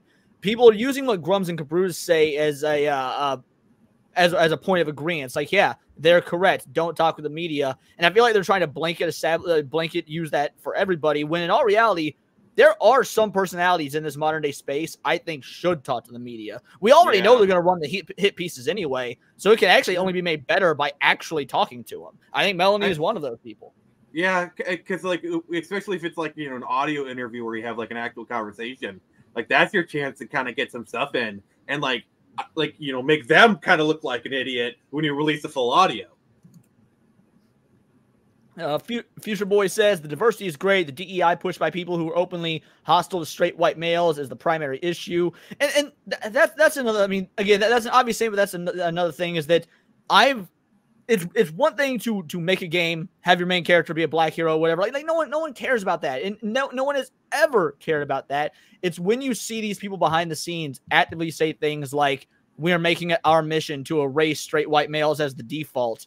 That shows you have an agenda, not that you actually care about creating games. Mm-hmm.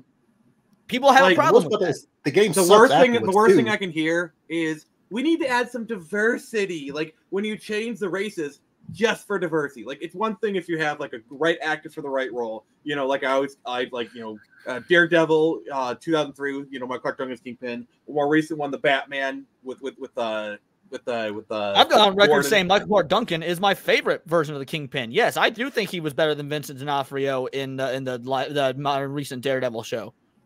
Yeah. They didn't cast Michael Clark Duncan because he was black. Like, to me, that is a perfect example of a race swap done properly. Now you can argue look at the scenes. Behind the scenes, the director Mike Steven Johnson was like, he's got the size, he's got the presence. The only thing he's wrong is he got the skin color. Cast him because he had the size, the presence, and it works. Let's see. Yeah, I play a ton of games with no white dudes, but setting out to do that is weird. Like, are you okay? Is what Dempsey says. And dude, when I play World of Warcraft, I made me a fucking like dark-skinned elf girl. The very opposite of me. I'm a very if white. If you're gonna be staring at Ned for 200 hours, better be a nice egg. I've said it. Yeah. I've said it several times, and I'll say it again. It is not about diversity or inclusion. It is about elitism. It is about making your own in-group the leaders of this to make money, to be on top. And we see that's very clear when they get mad at people who don't agree with them, but who check every other box that should be on their side. Mm-hmm. So here's my question for the three of you guys on the bottom, the three non-white people here. How do you? I feel like I'm a little bit wastefully motivated. What? I feel like I'm a little bit wastefully motivated. Look, Leon, I don't know, because apparently everyone on Twitter thinks I'm white now. They keep calling me like pretty much a white person. Yeah, I've been seeing that a lot. Like you've been getting like majorly attacked for your view. People keep saying, "Don't listen to this white girl here" or whatever, and your response is always, "But I'm brown." Like, yeah. Well, it's a power play because stripping you of your diversity status makes it easier to attack you. You know what I'm saying? Like it's all power play. That's all it is. I don't even give a shit about my diversity status or whatever it might be. Like, I really don't give a fuck. I like video games, and I'm willing to defend other gamers who are clearly being slandered. So, well, and that's what I was going to ask you about, because like for us, I know I just find it fucking annoying. Like, I'm just like, oh, look at all this shit these Kotaku writers are saying. It's annoying. But I would imagine for you three, and you can correct me if I'm wrong, or you can expand on this if you want. But like, do you feel like you're being used or worse, that you're being weaponized because the reason you're on the show, a lot of you guys, I've seen your videos, you do not agree with this push, this ideology. So do you take particular offense to the things that like Kotaku and these other writers are saying? I'm not personally offended. No, sorry, go on, guys. I keep talking. I mean, I won't say offended, but more like annoyed. Kind of like, okay, I know that, of course, out in public, you're saying all this kind of stuff, but how a lot of these writers end up saying the public views, it's just like you have like some of the worst views possible. Like I forgot what happened, but like some law got passed, and there's one white woman writer was like, yeah, I want to see how Republicans feel if their dog was raped by a bunch of black men. I'm just like, hey, yo. So yeah, that kind of telling about what you secretly are thinking beneath all that, strange diversity stuff. I think a lot of it is stemming from a lot of it is stemming from people becoming like more eager to narcissistic about themselves, where they always want to see themselves in something and they can never step out of just being dumb. Because, like, as I mentioned before, I'm playing Baldur's Gate 3. Now, what do you think I'm playing as in freaking Baldur's Gate 3? You think I'm playing as a above 6 feet beautiful black man with a 10-inch dong? No, I'm playing as this freaking blue skin Goliath femboy who's a cleric. I'm having fun. I can step out and be creative instead of just, always trying to make. So for the record, you're not playing as Tyler. You're not playing as Tyler in the game. No. No, but the thing is, like, I tend to agree because basically, like, all this sort of stuff about the race, I never really thought about it much until people just start talking about it online. So when I was growing up watching, like, shows like DBZ, I didn't necessarily, pay attention to the race of the characters because of the predominantly Asian cast. I was engaged in the characters because I thought the characters were interesting. It goes to every single last movie or game that I play. And so the people that seem to be obsessed about the race the most happens to not be like people like me, but like people who happen to be Caucasians, I notice. There are a lot of white knights out there. I'm glad you brought that up because it's always a lot of beta males. It's always not even beta males. I mean, yeah, beta males too. Yeah, but like, if you're a white dude, corporation alone. If you're a white dude and you're cucking that hard that you're crying over me and thinking that I should be offended, you're a beta male. I don't care. Well, no, I agree. What I'm saying is I see most of this coming from white women. Yeah, and they're also beta. You can be a woman and be beta too. You can be soy whether you're male or female. I simply assume male. I guess I'm a sexist, so. Look at you. The most annoying part is it's not like I don't mind it. Like, hey, like Killer Bee from Naruto. I love that guy. He's not my favorite character, but I enjoy his presence. It's not like, I don't care if one ever gets added.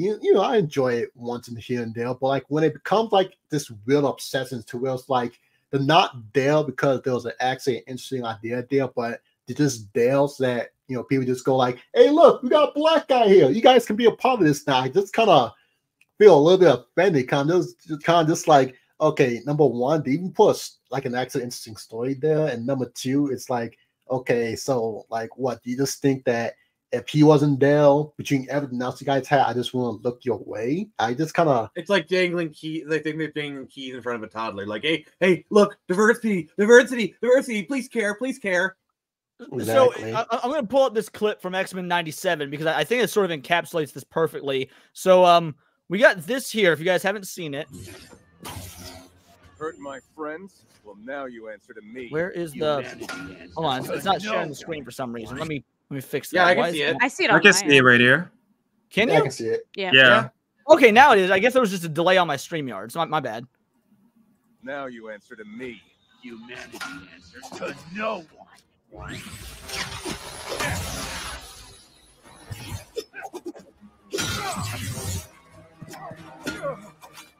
Know what I hate about your kind? You act like you got it so bad. Normal people have it hard too. Harder. We just have the dignity not to whine about it. You see? It's the whining. I hate your whining just as much as I hate you. Also, why is he using an X-Buster? So, real quick. So we're gonna... White homeboy here. The fact that every marginalized person has heard some variation of this. Now, dude, this to me is the dumbest form of engagement rage bait farming. Like, okay, I guess you're gay because you got a fucking flag in your bio. I'm gonna be real, dude. I doubt that you got like, I don't think anyone's ever. He supports the current thing. He supports. Listen, Leon, this event literally happened to me. Mega Man came up to me and started beating me up and said, "You know what I hate about you," and it was a whole thing. So this is definitely real. Yeah, the first, and then I did not absorb Psychos' powers. Yeah, and then I did not absorb Psychos' powers after I beat him. Like people were having the debate on X-Men 97 of whether that whole insurrection thing was I don't think so. I don't think X-Men 97's Never recent, mind, it's directly adapted from the comics, but hey, who cares? Right. I don't think that was. But this, on the other hand, I see this scene. I'm like, okay, they're trying to fucking send a message with this statement because this is the most. It's like what Daxnar says. He says that wasn't on the nose, that was up the nose. You can always tell when they're sending a message when it's not written well, when it's so cringy and on the nose. It's like okay, don't care about writing it well. We just want the message. Yeah, basically. So my initial thoughts when I saw that clip for the first time is like, for starters, I don't think the idea of comparing like the X-Men to the mutants is actually like, I mean, sorry, like humans, like minorities to X-Men is actually a good idea because like in the clip, he said like, you have it so bad in life, you don't have it so bad in life. Well, that's true because they basically have superpowers. Like he could use his laser anytime that he wants to, but he would not use the laser. So that's the first thing. And also, besides the whole entire superpower ability, like how could it be all about race when literally like this? It doesn't make any sense. I'm trying to get myself right now, but go on, guys. And yeah, this kind of don't work when you realize that since over Magneto, a guy who tried to genocide the human race at least like 4 different times by now. It's kind of just 4 like, different times this week. 4 different times this Exactly. week. So like it's kind of a little bit hard to just act like, okay, yeah, just being unreasonable when it's like, okay, so it's a guy who in his 30s will throw out his kneecaps if he carries something a little bit too heavy versus the guy who will send all your nuclear weapons back at you because he's a little bit pissed over being Jewish like 60 years ago. It's like, it's a little bit hard to say that they're being a little bit pedantic. Especially when those things like in the comics where there was this one case where a kid basically wiped out an entire town of people by mistake with his mutant powers, and the Stafford, Stafford incident, whatever. Yeah, and then we had to kill him in secret so that they never find out that a mutant did that. I'm just like, okay, you guys, it kind of doesn't work because you kind of just saying there is a little bit of a reason to have also some like the whole minority comparison doesn't work also because basically for the case of the mutants you have to have good reasons to be afraid of them because they have like these superpowers to kill you. So I don't see how it could possibly work to compare the minorities to mutants. So well, I haven't watched the show, but Melee Game says X-Men 97 is hyper political. The messaging is not subtle all throughout the show. Has anybody watched the show to verify that or have opinions on it? Because I'm not going to be watching it purely because it's Disney. I've watched. I'm waiting to just binge it. I mean, I hit up Jack Sparrow to supply me with the episode, so it's on the nose. I enjoyed it for the most part. The messaging is on the nose, but I do find some value in it. But whatever. My messaging is like even the least issue out of all of it. It's just poorly animated, and some of the that's what I don't like about the clips I've sense. seen. Is it looks like shit visually. The action scenes like are garbage. okay. The action, like it's got kind of a Ruby syndrome to it, where like there is the action scenes. Sorry, yeah, like you're saying, there is one fight scene that is fine. I was like, okay, yeah, it actually looks okay. And then you get into like the nightclub, and Jubilee is doing this, but like the way that they do it is like they're moving their cursor to like move a still image of them moving, and it's like, what is wrong with you? You can't even do basic. And the way they walk, it's like they did this stupid animation walk where they just turn the shoulders like this, and it's like, oh, we're walking. I hate it when when studios do that. How it's hard like, would so it be lazy. to just fucking draw it? Like, Yeah, it's driving me nuts. Why did we need a CGI follow-up to something that's... I know it's called X-Men 97, but it doesn't need to look like Reboot, which came out in 97. Like Reboot looks better. Reboot looks better. Reboot looks better, but I will say, I don't really want to spoil unless we're allowed to spoil, but I can tell you what my number one issue is. Nobody else on the panel does. Okay, well, guys, I'm going to spoil something, so I'm going to give 5 seconds for anyone who does not want spoilers. My number one issue, there you go, the countdown, perfect. My number one issue with this is that at one point, Jean Grey is pregnant and she's about to give birth. And the doctor says, oh, I'm not doing it for mutants or whatever. It does a whole, classic whatever story of, I'm not helping your kind.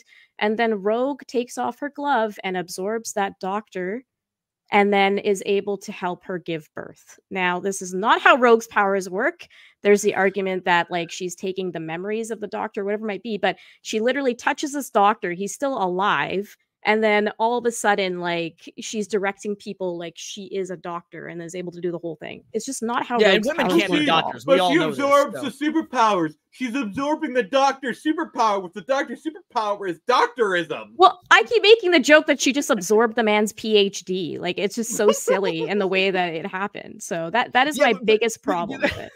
To be fair, this isn't anything new. Do you guys remember in X-Men Days of Future Past, like the live action movie, which to be fair is one of the better X-Men movies, fucking Kitty Pryde inexplicably has now like mind powers that can send Wolverine and them back to the fucking past. I'm like, wait a sec. Wasn't that in the Shadowcat could never do that shit. Well, no, I think it was Shadowcat Mrs. Destiny. In the original Days of Future Past, she did have time travel powers to go back to her body. Like, right. correct me if I'm wrong. Like that in the original, she did have some version of it. Yeah, I thought that was just Destiny helping her do that.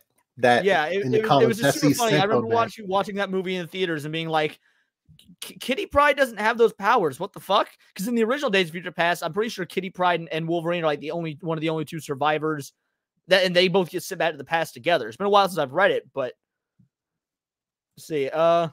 It works with quantum entanglement. Are you sure Cyclops Blast has enough power to destroy the morphing? Oh, they were asked. Someone was asking in the chat earlier who would win. I think it was like Tommy the Green Ranger versus Cyclops. I don't know why that comparison came up, but I don't even know how to begin with that. I'm gonna have to contemplate that one in my life now. I don't know. Well, here's what would happen: is Cyclops used his full power blast on Tommy, it would demorph him. Because whenever Power Ranger, like when it overloads them, they just kind of demorph, like they lose their powers, because it's a protective thing. But after that, he's kind of fucked. Works for me. Like I said, it's been many years since I watched Power Rangers, so I can't pretend to be an expert or whatnot. I just always assume, hey, I'm a Power Ranger fan, so X-Men have actual superpowers. I would imagine that X-Men would win. So, well, the thing is, Cyclops' blast. I think it's once been described. He could punch a hole through a mountain if he wanted to. So I think he could probably slice the Dragon Sword in two if he wanted. So wait, so you're telling me Cyclops' blast is only as powerful as like Yu Yu Hakusho, as Yusuke Urameshi's fucking finger gun? Oh my god! I mean, we know power levels are irrelevant anyway, so true. All right, let's talk about Pokemon, and well, before that, it looks you finally sent the links I asked for, Hero. Yeah, something like a while Okay, ago. let's talk about your Kickstarter a little bit here. Then it's also on Fund My Comic. But let's talk about your Kickstarter, because I want to share individuals that do actually want to contribute to building a parallel economy. So this is Storm Rail Riders #1. Tell us a bit about your book here. Obviously, it's inspired by Jet Set Radio, which is a great thing to immediately be inspired by, because Jet Set Radio is a fucking classic. But yeah, tell us a bit more. Sure.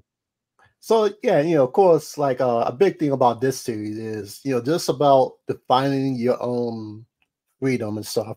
Because of course, with a lot of these punk rebellion, free writing stuff, a lot of it is about of course, a little bit of rebellion feeling, a little bit of freedom. But the main thing with this series is about defining your own freedom, and of course, that can take a lot of different meanings. Because of course, as a base personality, a lot of people wants to be free to one reason or another, but as you grow up, you kind of have to find out what that means. And for this series, it follows this one guy. He's a more recent, or I think he's still in college graduate, and basically, of course, these two crews were fighting one night, and he accidentally got caught up in the middle of it, and then one of the crews robs him and steals something important to him. And so, of course, a little bit later, the other crew, one of them goes back to find them, and they kind of like to apologize to him, because it's they kind of feel bad that, okay, yeah, they got caught up in this and such. And so of course, as they were talking, the leader was just like, okay, we could just get it back for you, but do you truly just want that? And then it kind of just goes into a thing of they're trying to give him a chance for him to actually get it back himself through his own means and such, and giving him a way to take back control of his life by being able to reclaim what he's lost. So that's like a big theme of Storm Rail Riders and such. And of course, just tell us about the art. Did you draw the art, or did you hire an artist, or? For both series, I'm just the writer for it. I'm just writer, editing. I just recruit people for it. And for this one, this is Relentlessly Bored Hero. It's more about superheroes and such. Okay, it's more about superheroes and such. And for this one is basically recently the star hero of a city. So like, you know, if Metropolis lost Superman or if Gotham lost Batman, you know, he died more recently. So now a new generation of heroes are, you know, wise enough to step up. And one of them is Zeo. But unfortunately, he ends up in a biting deal with a villain, and she is utterly bored with her life. So she just spends her day just constantly mess with him. So while he's trying to like help people. Let's play this. So Stormrail Riders isn't connected at all to the Relentlessly Bullied Hero. You've got two separate books going. Is that what it is? Yes. Okay, let's watch the trailer for Relentlessly Bullied Hero. We can't hear the audio. It's muted. Yes. No, we can't hear the audio. It's not muted with audio. Yeah, no. StreamYard has been doing this dumb thing where it's not sharing audio. Let me refresh. You gotta check the box. You gotta check the box. All right.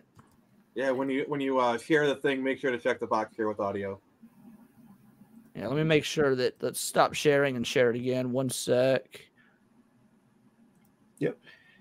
But yeah, I guess while we wait. So yeah, this is the second chance campaign. I did the first one on Kickstarter, massive success. So this is just a second chance campaign for anyone who missed the first one. Because why not? I'm generous. All right. Does it have audio now? Nope. No audio. No. What the hell? Why is it not No sharing audio. What is this thing doing? Oh, we may not end up watching the trailer then. I apologize for that. And we could always admire the pretty pictures. Yeah, Maybe instead of I'm- embed, why don't you do just like the direct YouTube video? Like just go take. Oh a shoot yeah, video. let's do that. Okay, good call. Because I've definitely got share with audio on. All right, share this tab instead. Through injury, madness. Hear it now? Yeah, here we go. A hero shall Probably step song with the and website. lay their body on the line like those before them. We may fail, but we will never stand down, for it is through our valor and will that society will be purified for a better tomorrow. Oh God, I couldn't hold it in. What is this, Zeal? Your first draft? It's worded so weirdly. And haven't you ever heard of a word limit? Gotta make it snappy and interesting. Let me show you how it's done. Greetings, peasants. The great villainess, cursed sorcerer Grimora is speaking. Welcome to the show of my creation, featuring Zeal, the hero of our story. Say hi, Zeal. Fantastic. He's a very odd new gen hero I came across and claims he can return heroism to its once prestigious state compared to its current degenerating from. Hard-pressed to believe from his general lack of abilities, but hey, he has spirit. Who doesn't want to see an underdog story? And if he fails, it'll be hella funny to witness. Coming this... Zeal, when is this campaign starting again? Late January. It's starting late January 2024. And of course it wasn't finished. You just jumped me and stole my journal, you freaking sociopath. We've got it all. Violence, explosions, my sexy self. So go, give me your money. You vile woman. You think this is funny? There's no games here, witch. This town's diseased. It's deep into the soul, and my crusade shall chip it away piece by piece. I swear, by my flesh and bone, I shall... Enough of that. The gag goes back on. Wait. This is my story, isn't it? Why am I playing second fiddle here? There'll be plenty of cool stuff, so go spend your money on Relentlessly Bullied Hero. #1. Any parting words, Zeal? Really? Well, I stole my hero's mission statement too. Psych. Oh, I love that. I love that show. I love the art style. Oh, thank Yeah, you. So, yeah, I as you like can the tell, art his style. life is a living hell. Yeah, the idea of telling a relentlessly bullied hero then have him bully in the trailer is actually pretty fucking good. It took me a sec to catch on what was happening. Then I was like, okay, that was well done. Thank you. Disease, about to quote Senator Armstrong. So yeah, guys, these are campaigns. There's Relentless Hero. So you do not have a trailer for Stormrail Riders, correct? That one is, not yet. I got something that, special. that looks like one. that hasn't been launched at all. Nope. It's launching this spring. Oh, it's launching this Friday. Awesome. So do you have any idea of what Spring, trailers are going to not Friday. Spring. Say it again. I said lots in the spring. Oh, this spring. I'm sorry. Okay. Do you have any idea on what like the tiers are going to be or anything to that effect? You know, decently basic stuff. You know, about two or three covers. I don't like having too many covers. Cause I feel like that kind of devalues the covers to what is either tied to. So yeah, like 2 or 3. You know, of course, some posters, some stickers, maybe a bookmark. I'm still kind of working out the details of how to do, you know, something a little bit specifically. Like for Relentlessly Bullet Hill, I had a tier where they could, you know, basically submit a heel design that'll show up at the end with all the rest of the characters and such. And so, you know, for this one, I'm still kind of thinking about what I can do for that one, as I'm what you call a little bit lazy. So I'm always just thinking, okay, what can I do? And then what can I reasonably keep up with? Because I don't want to make a promise with it. And then all of a sudden, you know, when I had to start doing it, it's becomes a lot more complicated and, you know, all that stuff. So I'm like, okay, I got to make sure that it's something I can do and it's passable. I'm not just, you know, blowing smoke off my own neighborhood. Well, awesome. Well, we'll definitely we'll go back to it before the show ends. We'll do one more setup for it. But yeah, guys, so these are 2 separate right now. So Relentlessly Bullied Hero is available for pre-order. It is I don't know if pre-order is the right word or whatnot, but it looks like the digital copy is, it's not sharing the screen again. Sorry. StreamYard been being a bitch lately. Let's try this one more time. Show this off. There we go. The digital copy is $7, not $70, $7. Fantastic. It's got a $14 physical copy of cover A, $20 physical cover B, Spotlight Edition. $17 is cover C. Let me be real. I think cover B is gonna be the way to go, folks. Yeah, a lot of people like it. You know, the funniest part is I made it the price kind of as a joke because just like, yeah, and I think she's so popular, people will be willing to spend an extra $5 over her. Yeah, because the main guy. You know, sexy characters sell. Like it's really, and then you can get all 3 plus a digital book, digital card pack, physical card pack, and trading card for $45. I think these are all very fair. $3 is a bookmark. A quick question: like, are those covers like hardback or like paperback? See, I forgot what it was. Square bound glue binding. It's off of the Comic Wellspring one. So I'm pretty sure it's gonna be. It's not gonna be a floppy, but one of those square bound books. So it's more so it's not hardback, but it's like the thickness of like It's perfect bound. That's what you're talking about. Perfect bound. Yeah. Yeah, there we go. So yeah, one of those also, books. I do Comic Wellspring from all my stuff. They do really good work. And then I know people are going to ask, so I'll ask right now: is there AI art involved? Nope. I thankfully no. Yeah, I pay out of pocket for every single artist. So yeah, if I'm always putting in that much money, I might as well just go all the way through. Because I do not, like I said, I'm a little bit lazy, so I do not feel like going through all the drama because I decided to use. Right, so it's not worth it. I'm a supporter of AI art, but I also don't necessarily want to like buy Kickstarters for things that are AI art unless there's a really good reason to. So like doing AI art and just putting it on thumbnails for videos. Like I'll use AI for my thumbnails just because it's you know, simplicity's sake, but I wouldn't want to pay, you know, $30 for a comic book that's AI art, you know? So I think there's a middle ground there. So yeah, I think people are going to enjoy it. I dropped the links in the chat. There are also links in the description of the video. And yeah, dude, I appreciate you coming on. We'll talk about more near the end of the stream as well. We got about a little over an hour left, and Nick brought up Pokemon, and we're gonna talk about that. Pokemon Equity and Diversity, only on Switch 2. So, Director of Diversity, Equity, and Inclusion on Social Responsibility at the Pokemon Company International. The Pokemon Company International, a subsidiary of the Pokemon Company in Japan, manages property outside of Asia and is responsible for brand management, licensing, marketing, the Pokemon trading card game, the animated TV series, home entertainment, and the official Pokemon website. Pokemon was launched in Japan in '96, and today is one of the most popular children's entertainment properties in the world. Get to know the role. The job title is Director of Diversity, Equity, Inclusion, and Social Responsibility. The Director of Diversity job summary facilitates and promotes the Pokemon Company International's global culture of innovation, diversity, equity. Equity. I lost it because I'm dumb. Okay, inclusion and belonging. This role will partner with the DEISR team to build diversity, equity, and inclusion (DEI) and social responsibility initiatives and programs to influence employment, engagement, talent acquisition, talent management, charitable community engagement, and the marketplace, and it cuts off from there. But yeah, so I love the fact that this is for the Pokemon Company International. This is not for their Japanese branch. This is not for their Japanese branding. They have been infected by the ideology that outside the West, people give a shit about, or outside the East, people give a shit about this stuff. The woke virus is spreading. Oh no.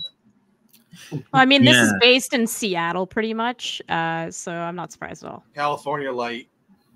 Yeah, the last time I heard about Pokemon, honestly, was like when I was a kid, back during the 90s when that was like really, really popular together with Yu-Gi-Oh! And I remember, of course, people just buying all these cards growing up. And oh dear so, God, I remember that. Yeah, and so I guess listening to this news right now that I'm 31, is like, wait a second, what do they need to improve on for Pokemon? Like, well, I will show you an example of it. So if we look right here, because this is already happening on Pokemon Go, they completely redesigned the female avatar, and notice how she no longer has a hip cock. They've definitely de-emphasized the breasts, and most importantly, they've given her the Mary Jane Spider-Man 2 jawline. She's seeking the Forbidden West. Yeah, yes. There's pages of these. If you go to X and just type it in, like let's see, we saw several of them on Saturday Night Hypnosis the other night. Let's see. Apparently, these here we go. Here's a great comparison. Again, notable difference and notable ugliness. Okay. Apparently, they're allergic to thigh gaps. Let's see. Oh, here, let's go to media so we can just find photos doing it that way. It's just like modern body type 1, body type 2 type garbage that you're starting to see slowly get into everything. See, the problem here's the problem. Girls like sexy girls as well. Like just look at like some of the art by women. Like it is like hot. Like I've seen some like a lot of the sexy girl stuff is drawn by women. So I mean, every single female I have on my show says the exact same thing, is that women want sexy female characters. And we saw proof of this when Victoria's Secret started catering to fat bitches, and then they lost $1 million or millions of dollars and said, hey, we're no longer going to cater to fat bitches. And lo and behold, women start shopping at Victoria's Secret again. Like, they got the skinny girls again. Oh, we can go shop her again. Yeah, like I feel like the brains behind a lot of these decisions are people who got mad over a lot of let's say attractive women always getting a lot of the attention, so they got mad and now want to make all games be like below a 5. Yeah, so I'm like, where's your issue? Photo examples as I was on Saturday night. I wonder what's going on with that, because there was X was loaded with photo examples the other day. Yeah, because like again, like okay, not every woman to exist is gonna be a 10, but to take out literally like 99% of them, that feels a little bit telling. People like looking at pretty things. Who knew? Exactly. Well, it's the problem with the androgyny. Like the androgyny bothers the shit out of me, because the moment you start taking away, let's say the feminists were right. Let's give credit to feminists for a little bit and be like, hey, there aren't enough female characters in games. Then all of a sudden, hey, look at all this. Now we have female characters. And now like, hey, those female characters you guys love so much, let's make them look like dudes. Like, hold on a sec. Where do you fall on your feminism spectrum here? What happened? Hey, wait a minute. Who are you? Yeah. Like a lot of subconscious reminded me of this one conversation I had with someone like a while ago where it's like, I made like a sex joke, and they didn't get at first, even though it was like really blatant. And then literally right afterwards, dude, it's like, well, man, I would have gotten it, but I haven't had much experience. All the guys only want Barbie girls. And I was just like, hey, that feels like a lot of strange trauma dumping just over not getting a sex joke. Like, hey, it's not that serious. But I feel like now a lot of these people got that mindset to where like they're pissed off over something in high school, and now they want to make it everyone else's problem. Here's more information on the DEI position.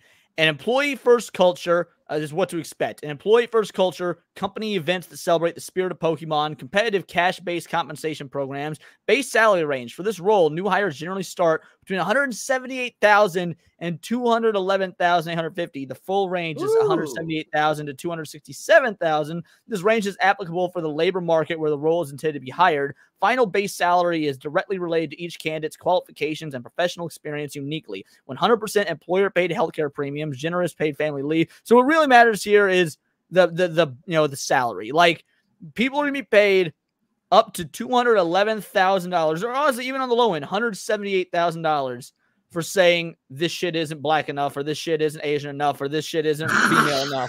Like, hell, for that much money, I'll cuck out. Jesus Christ. He says that there's the line. You would sell your morals for $178,000 a year. We know. Hey, I've already sold my soul to the company store, so it's all good.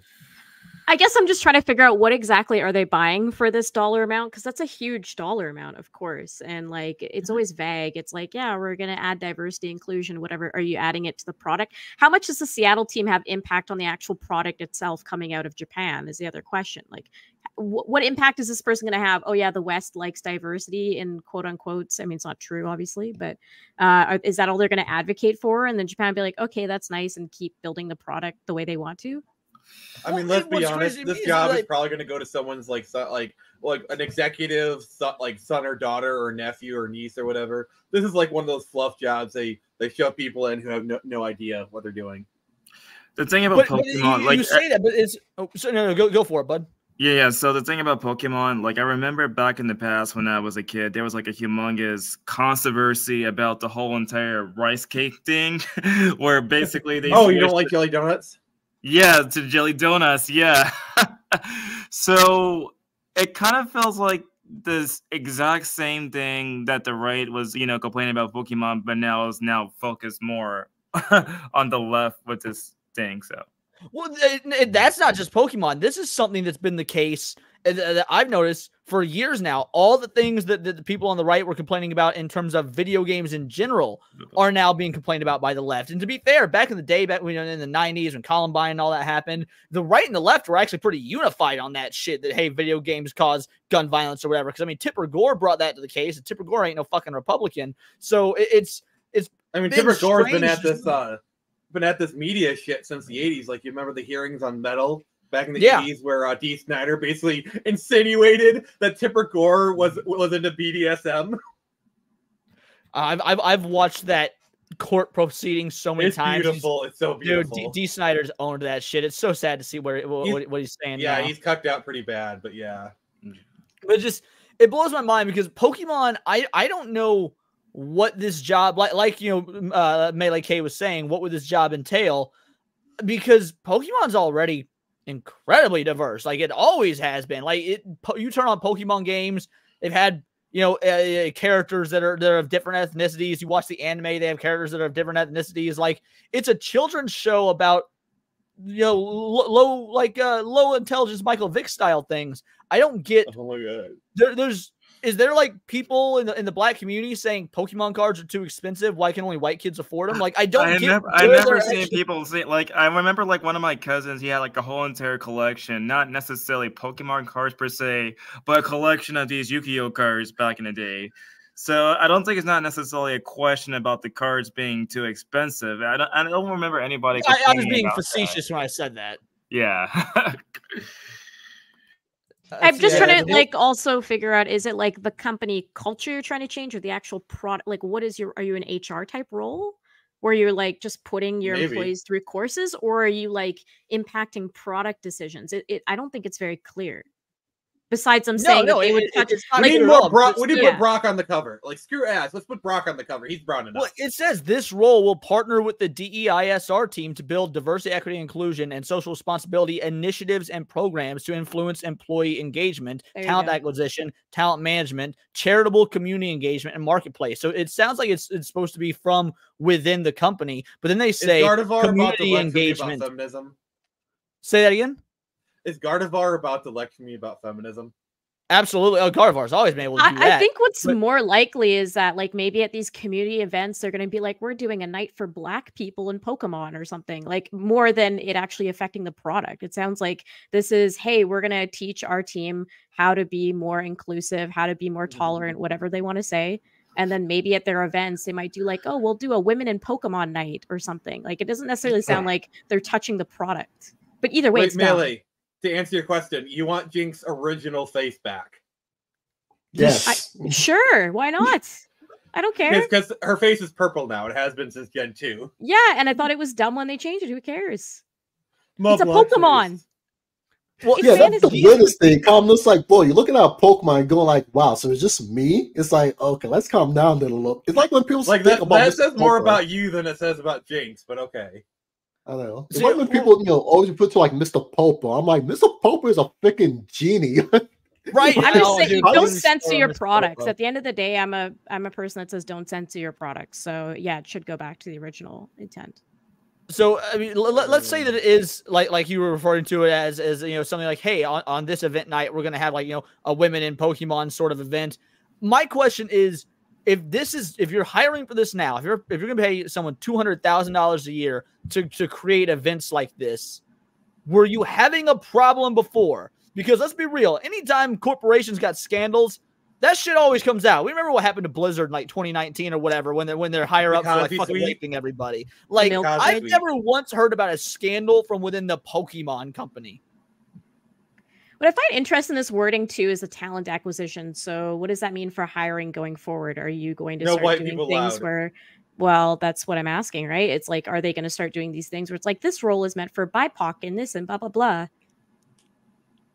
I don't know. It's hard to tell because this is so vague. This is a really generic like job posting. It could have been made by AI for all I know. Abomination AJ says Pokemon's fan base consists heavily of these DEI weirdos. Really? That's.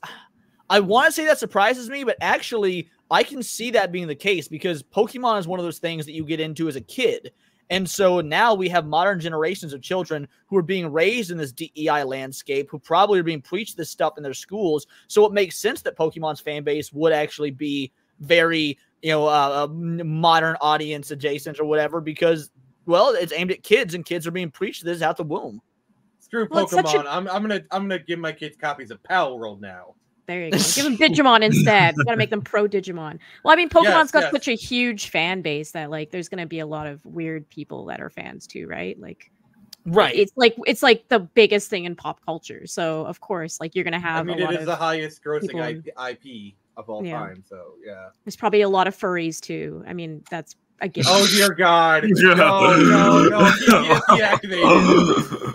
It's just strange to me activated. because since this is the largest IP in the world, that would imply that they have a global audience. And if you look at the globe, this is not normal. This ideology is really only limited to first world Western nations. So, Yeah, it's like exactly. whenever there's Pride Month, and it's like all of them turn rainbow except for the Middle East and Russia. right. Let's see. Okay, yeah. Digimon, digital monsters, Digimon, digital are the monsters, champions. Digimon Base are champions. Digimon. I think Digimon's better than Pokemon. So I'm just Oh, gonna put that out Remember a lot uh, of children's toys shows are targeting adults now because a lot of the woke don't have kids, but they do buy kids' toys for themselves. Yeah, that's a thing that's been happening a lot as well, which is strange to me. Like, so I'm a longtime Sonic the Hedgehog fan. And as you can see behind me, I'm not one of those weird DeviantArt fans. I'm a longtime Sonic the Hedgehog fan. So when Netflix You're came not out with Chris Sonic Chan. We Boom get it. show, You're not Chris Chan. I, we get it. yeah, right. Netflix came out with Sonic Boom. I watched it and I thought, this is not Sonic Boom, Sonic Prime. And I watched it and I thought, this is very erratic. Like the way it's drawn, the way it's animated is very like goofy and wacky. And it was very much like this is a Gen Z version of Sonic the Hedgehog. I'm not really vibing with this. This is not how Sonic should be. But then I also remembered I'm 30 fucking years old. Sonic's probably different now than when I was a kid. Like, But hey, Sonic getting- Boom. You mentioned Sonic Boom. That came out like what 2016 or something, and I love it. Yeah, I Sonic think Boom was Sonic actually Boom is decent, right? Wasn't that the fantastic, show so- where Knuckles was lecturing Amy Rose on feminism? yes, it Yes. was. Yes. Yeah. I've used that clip in a few videos. I actually love that fucking clip. Oh, I want to get back to Digimon for a second. Did you guys see how the creator of Tamers made a Digimon play about cancel culture, and everyone lost their shit for like a hot second? No, this totally. I have passed me not by. heard this at all. That sounds excellent. Yeah, it was Don't like think some it's sort outdoors of, for I think season. a bunch of women doing that together for that one clip. I was coughing. I have some allergies. Say that again. Yeah, I think for that one clip that she was talking about, it had like a bunch of women talking about the cancel culture, and they literally said cancel culture in English, I think. Yeah, cancel culture was the villain. I just linked. Yeah. I just linked that. I put a link. in I'm the chat. pulling up the article on it right now. Give me one moment here. Share this tab instead. Digimon Tamer's 20th anniversary stage show features cancel culture villain. Oh my god. The DigiFest 2021 event on Sunday featured a 20th anniversary stage show for Digimon Tamers, the third Digimon series. The show included a live script reading play with an original story serving as a sequel to Digimon Tamers set in the modern day. Notably, the story featured a number of politically charged words and themes, including political correctness and cancel culture. In the play, Tamers are reunited to fight against a new villain, which takes the form of political correctness. So they made political correctness. Base! Oh, this is raise your kids on Digimon, folks. That threatens the real and digital worlds. Chief Officer Yamaki dramatically describes it as the greatest problem facing the internet and media because it forces you to conform to a single value system and censors real news to replace them with fake news. God damn! It's coming from the mouth of a Japanese man. This play is on YouTube and it's translated in subtitles, so you can actually watch it. Although the Tamers are initially... You gotta send me the link of that. Say that again? Oh no, I was saying from that. You gotta send me the link of it. Let me try and find it. They're shaken when political correctness takes on a physical form and launches into an attack. When Chaika J. Kanaka, who worked on the screenplay of the original Digimon Tamers anime, confirmed on Twitter that he wrote this script reading play. So this isn't even like a fan thing. Like, this is done by the actual dudes, writers for Digimon. Okay, I have a 7-second clip that I have to show you guys. Let me okay. So yeah, lay it on me. I will absolutely pop it on. In the meantime, I'm going to keep looking at this article.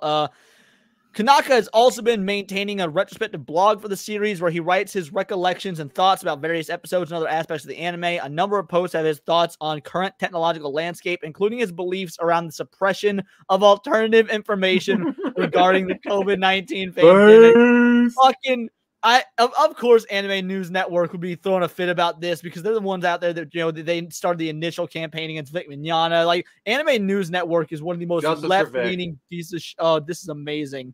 In a post from May, he wrote that when writing the original Digimon Tamer series, there were certain depictions of violence where he used guns that he avoided due to the political climate around 9/11 terrorist attack. Later in the 2010s, he began to look at the background behind the incident. Although he thought that early conspiracy theories were unrealistic and was critical about 9/11 truthers, he admitting to maintaining some suspicion around the circumstances in which the attack occurred. Holy shit, this dude is awesome.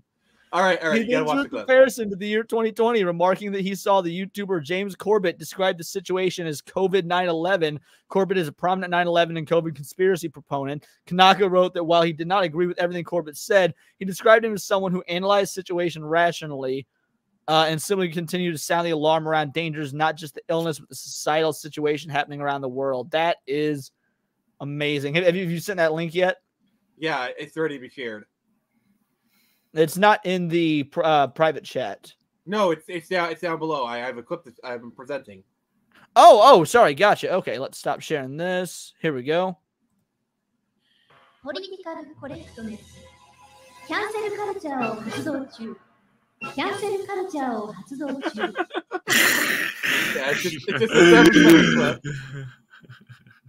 Damn, and see, I was a Digimon fan growing up that liked Digimon more than Pokemon. I feel like I need to get reinvested in the series now. So like, Digimon is the best. I'm telling you, I've always loved Digimon more. I just didn't like it after season 3. Once they started turning into the Digimon, I fell off of it. But seasons 1 and 2 and 1 and 2 are great. 3 is pretty good, but I didn't like the smaller cast. All right, let's see here. Apparently, the Wild Bun subject is like, this program promotes far-right politics and conspiracy theories. It's just like, come on. Yeah, that's pretty amazing. I'm pretty impressed. What happened to the Building 7 Gaijin Sama? Oh, that's amazing.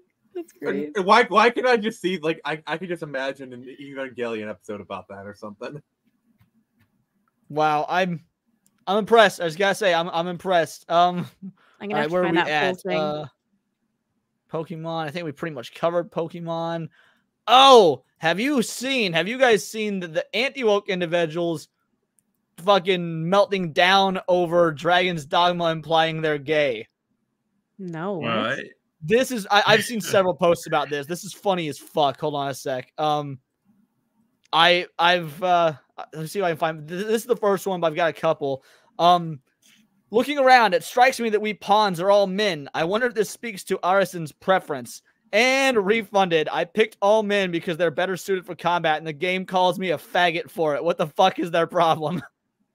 So it's a common thing in Dragon's Dogma where if you have a group of all men, they will make jokes about you being gay, and anti-woke people are throwing a fit that they would be like. I've seen like 4 or 5 different posts about this. I'm not gonna pretend it's a widespread issue, but it's super funny because if you choose a party with several women, they will say the same thing. Like the dialogue will say the same, but in reverse about women. So the fact that they programmed that in there to allude that your character is gay I thought that was funny as shit. That's a troll job. The most ambiguous sentence, and people are already raising a stink. Lamal, yes, Arisen has a preference. The preference is absolutely beast warriors that will bonk everyone in existence. I don't know what's funnier, the game saying this player might be gay, or the fact that somebody got upset about having specifically chosen that because rah men strong. Like this is a case of pick your battles to me. I won't lie. I don't understand the Dragon's Dogma discourse. I think the Dragon's Dogma is I haven't played it. I'm not gonna play it just because there's so many other things to drag that game for. The microtransactions, right, exactly. Like unoptimized mess. Like there's so many other things. Yeah, I'm not gonna put this game on my PC and then have it run like dog shit. Like that's just throwing $70 away. I'm not gonna buy the anti-cheat stuff too. Like the save files. 99 cents to revive. 99 cents to revive files. Ironcaster says this isn't even mild. That sounds like someone who thinks onion is too spicy. Damn, imagine getting called a rump ranger by a video game 10 out of 10 worth the $2. I mean, yeah, the people. Dogma. If you think onions are too spicy, you must be British. Oh, dude, just Dragon's Dogma has been funny to me because thankfully, I was about to make a video on it and then didn't because there was so many other things going on. But everyone jumped on the microtransaction issue that turned out that the vast majority of the microtransactions were absolutely not a problem whatsoever. They were the equivalent of like pre-order bonuses and stuff like that. So I don't know. Has anyone on the panel played Dragon's Dogma or have any interest in it? I'm a broke boy, so I have no choice but not to play it. Is that why you only post about retro games? You can't afford modern ones? Maybe. I have no interest in the game personally, but I do think that like adding microtransactions at all to a single player game, unless it's cosmetic, just shouldn't really be a thing. Yeah, I haven't played any of the games myself, but I have noticed that it's a pattern that Capcom has always done for like a long time with like Street Fighter, Resident Evil games, and so I'm not necessarily surprised about the news about microtransactions or whatever pre-order bonuses. Yeah, the microtransactions are for now. There's one that people are complaining about that I understand, which is being able to fast travel. You can't fast travel without a microtransaction. That's pretty fucked up. But most of it's for things like. So I'm getting confused on this because I keep hearing some people say, no, you can still fast travel in the game without it. And then like some people are saying you can't fast travel at all without this microtransaction. I don't know, but regardless, it impacts the game mechanics if you have this as a currency you can purchase. And that's kind of my stance on it, is that same with Devil May Cry 5. Yeah, you could gather that currency within the game, but also are you changing your difficulty to encourage me to purchase this currency? I don't know. And like that's they did with Assassin's Creed Odyssey. Devil May Cry earlier, so I was going to actually use that as a point of comparison. Most of the microtransactions in this, from what I could tell based on like screenshots and whatnot that I've seen on X, are for things like extra vitality and basically things to make the game. Does it make the game easier, or like you said, did they change the game to make it more difficult unless you buy this microtransaction stuff? Like, what was the development process like? But yeah, how does it like impact what the final product was? Did they have it in mind that they wanted people to purchase this? Kind of reminds me what they did with AC Odyssey, where they had like those XP potions you could buy, and there were certain parts of the game that were like had like big difficulty spikes or whatever. I never played that, so I wouldn't know. But you said Abe's Odyssey? Assassin's Creed Odyssey. Oh, Assassin's Creed Odyssey. Okay, I was about to say, yeah, I've only ever played the very first Assassin's Creed game, so. I'm an AC4 fanboy. That's the only one that I care about. Black Flag. Yeah, all in all, I love what's going on. I really do. I love that we live in this fucking timeline. The idea that everyone's throwing a fit about Dragon's Dogma making you gay, and then Melanie Max talking to Kotaku, and then Gamergate 2.0 is like, I would not want to live in any other time frame, just because while it is stupid, while it is annoying, while we get to make comment roasting it and throwing a fit about it, it's still so like it goes to show how beautiful we really have it, because this is all first world problem shit, and I like that I live in an area where I can talk about first world problems and have the AC on above me. So Assassin's Creed Rogue was apparently underrated. Do you agree with that? Anyone who plays Assassin's Creed? I haven't played it. I just disagree. I've got several games priced over 200. A lot of retro games cost you the price of a game system. Yeah, I know. No, wait. So the games that cost over 200 are like the Neo Geo games, or? I've got a copy of Suikoden 2. That game alone is like over $200 just because there was only like 600 copies ever released in America. Well, they don't cost a thing if you know where to look. Well, I mean, I like owning physical copies, to be fair. I like owning like collector's items and physical copies and shit like that. I do too. I used to be a big retro game collector, but like when the prices everything got like so expensive, and also like the collectors got a little like toxic or whatever, I just got so sick of it. I do emulation. I'm an emulation guy now.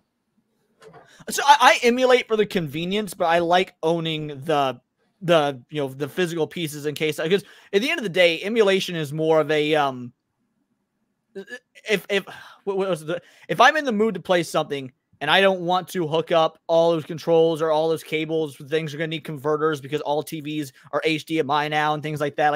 I won't lie, it is a hassle. I've got my GameCube, I've got my Wii, both of them have all the cables attached. But I don't have them hooked up because it's just an annoying process to go through when I can emulate those games in 15 minutes, play it for a few hours, and probably not end up going back to it for a few weeks. So I'm doing other stuff. So I emulate, but I like having the equipment. I do want the setup to get retro games looking nice on ATVs. Like you have to get like a $4,000 retro tank or just all these like upscalers and all that stuff. Whereas like, I mean, there's also like the clone consoles too, because I know that there's like, these consoles that can play like the NES and Super NES in one system, and you can use that way to play those old games. The Retron is a great system, if that's what you mean. It is. I do. Yeah. And then there's also like stuff like EverDrive, so you can actually play on the actual system. There's lots of options. Like I have a modded Game Gear that looks pretty beautiful. I have an RGB modded Genesis. Like I have these options. It's just a lot easier. Just load it up on like my Mia Mini or my PC and just go to town. So yeah, John Winslow says there's SNES, GameCube, Wii, and N64 games and get up over 200. I don't know if I've bought it. I don't know if I've paid that much for a single game. Like my Suikoden, I got that Suikoden game for fucking free, which is wild. It was given to me. Yeah, game prices are outrageous. Game prices are outrageous. But I did pay $70 for a GameCube copy of Twilight Princess. So yeah, you got to steal. I think that game is like $150 now on or whatever. Yeah, it's ridiculous. I think the real steal. I think, in my opinion, that the best I've ever paid for a game. I bought a copy of Fatal Frame 2 Crimson Butterfly for $80 that was still factory sealed. Okay, my best deal is I love the story. Is I was at my local Salvation Army and I saw a copy of Animal Crossing in the box for GameCube, and I went to check the disc, and the Animal Crossing disc fell out, and in the case was Super Smash Bros. Melee. So I bought an expensive one. Oh no, you haven't heard the best part yet. So I bought Animal Crossing in the box for $4 with Super Melee inside. Went straight to my local game store, sold Animal Crossing for $4, and kept the Melee disc. So I bought Melee for negative $1. I basically made a profit of $1. That's I'm gonna Google it real quick. How much a copy of Melee goes for? Oh, it's ridiculous. Even though it's like the best-selling, like literally the best-selling GameCube game, they go for ridiculous prices because Melee fans are a passionate bunch. Yeah, here's one for 55. Here's one for almost 80. The disc. Here's one that's the disc alone, just going for 45-ish. Here's one, the whole complete setup, 130. Yeah, here's one that's just the disc for 50. Yeah, fucking. Yes, Melee. I've had my same Melee copy for ever since I bought the game for like $50 or whatever when it came out. So yeah, same here. Yeah, I hold on to that for dear life. I hug it every day. It was I've got the entire Zelda, every Zelda game that was released on GameCube. I own Melee, physical. you look like a person who knows how to wave dash. Yes. I absolutely. Oh, you're talking about Melee. I was gonna say, I know how to wave dash. I play Smash am a Melee supremacist. I don't think any of the Who's your Smash main? Brothers are good. Captain Falcon's my main. Oh, okay. Yes. Good. Mario If you sometimes, but Captain If you would have said Fox Melee, I would have left the stream. I mean, I like Fox, but that's because I'm a Star Fox fan, not necessarily for the game. I mean, that's like, fair. for It's just Melee. Fox is. Well, Such I mean, a basic Fox is pick one for of the top Melee. tier characters, though. In Melee, No, he's that great. makes sense as well. He's like, great. He's very I'm shiny. in Melee, I'm a Marth main. Like that just goes without saying. Oh, good Melee is one. the reason I started playing Fire Emblem, which is another Same. favorite series of mine because I love Roy. So. Okay, good. I mean, Fire Melee Emblem the is reason Fire peak, and Emblem more people need to exists in play it. America. Oh yeah, Fire Emblem like 7 and 8 especially are like some of the best games I've ever played in my life, and I'm going Okay. through 6 right now. I got a translated card, so. Okay, Hey, you're gonna you be gotta play the disappointed. Teleseers. The only Fire Emblem I played is Three Houses. This Get is out. hold You on, played the Nerdy worst one. Neo. Hold on, I got Get out. This is a hold on, guys. Okay, This I is mean, I think objectively. Game's the worst one. Hey, shut the fuck up! Or I'm gonna kick you because I gotta address this. This is objectively fucking false right here. Roy is not better than Marth. Like No, if you Nerdy like Neo's Roy right. more, I'm no, just if gonna you say like- this.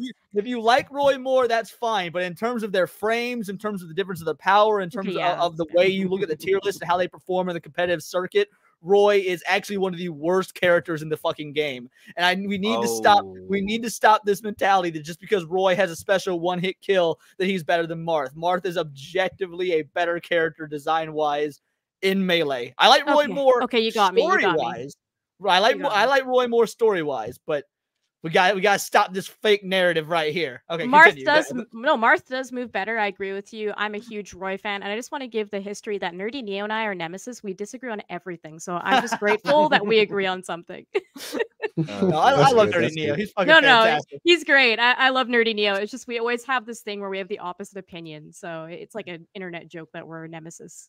And also siblings, I guess. Is Radiant Dawn over $200? Shit. Well, I can believe that. My Yeah. copy of Radiant Dawn. I can definitely believe that. I've got my copy of Radiant Dawn. I do not have a copy of Path of Radiance. I would love to own a copy, but yeah.